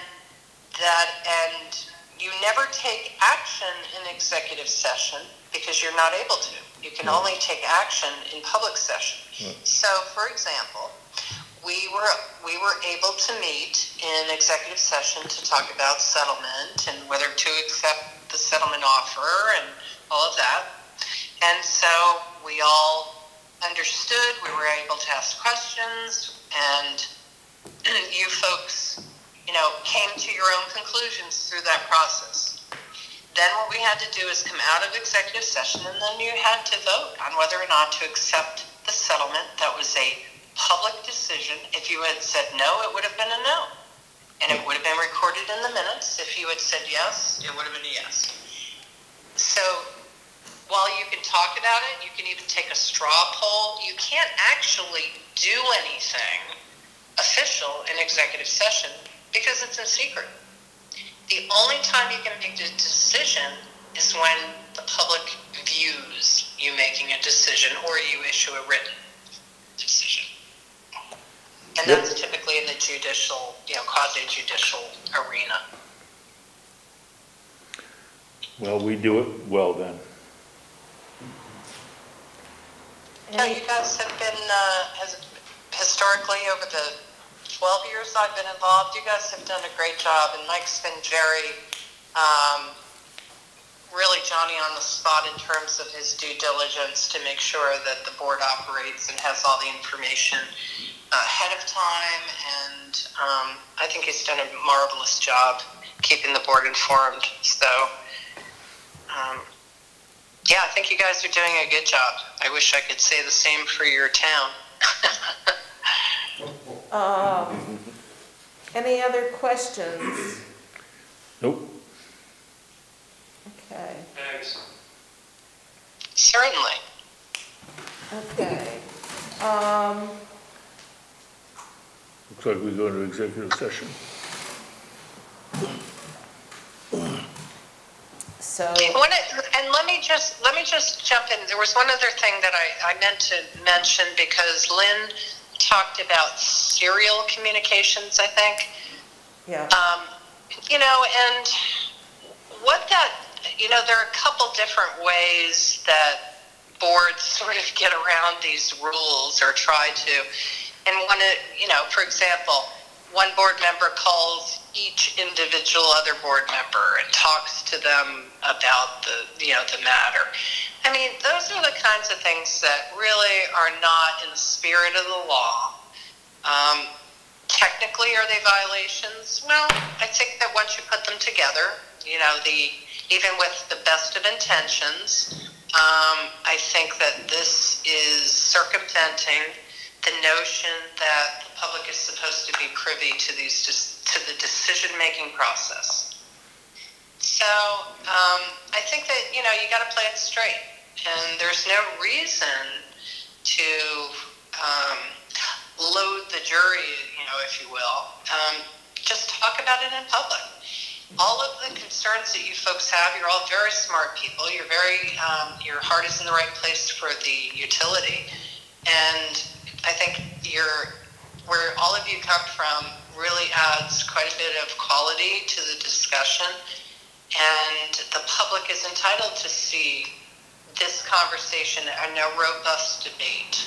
And so it's not a bad thing to discuss difficult issues in public and to wrestle with them and to allow your electorate or your ratepayers to observe that process, because that's where we really address all of the issues that you come up against, and you come out in the end serving the citizenry in the way in which it was intended.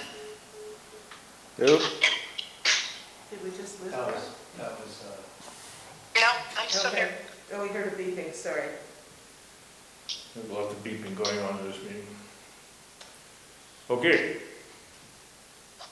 Alrighty.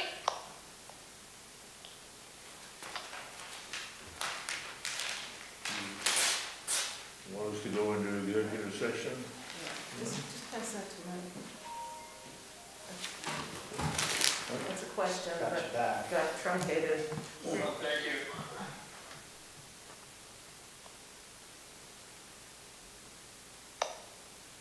Not the whole thing, yes. Okay. All right, I'd like to make a motion that we go into executive session to discuss legal issues associated with counsel, associated with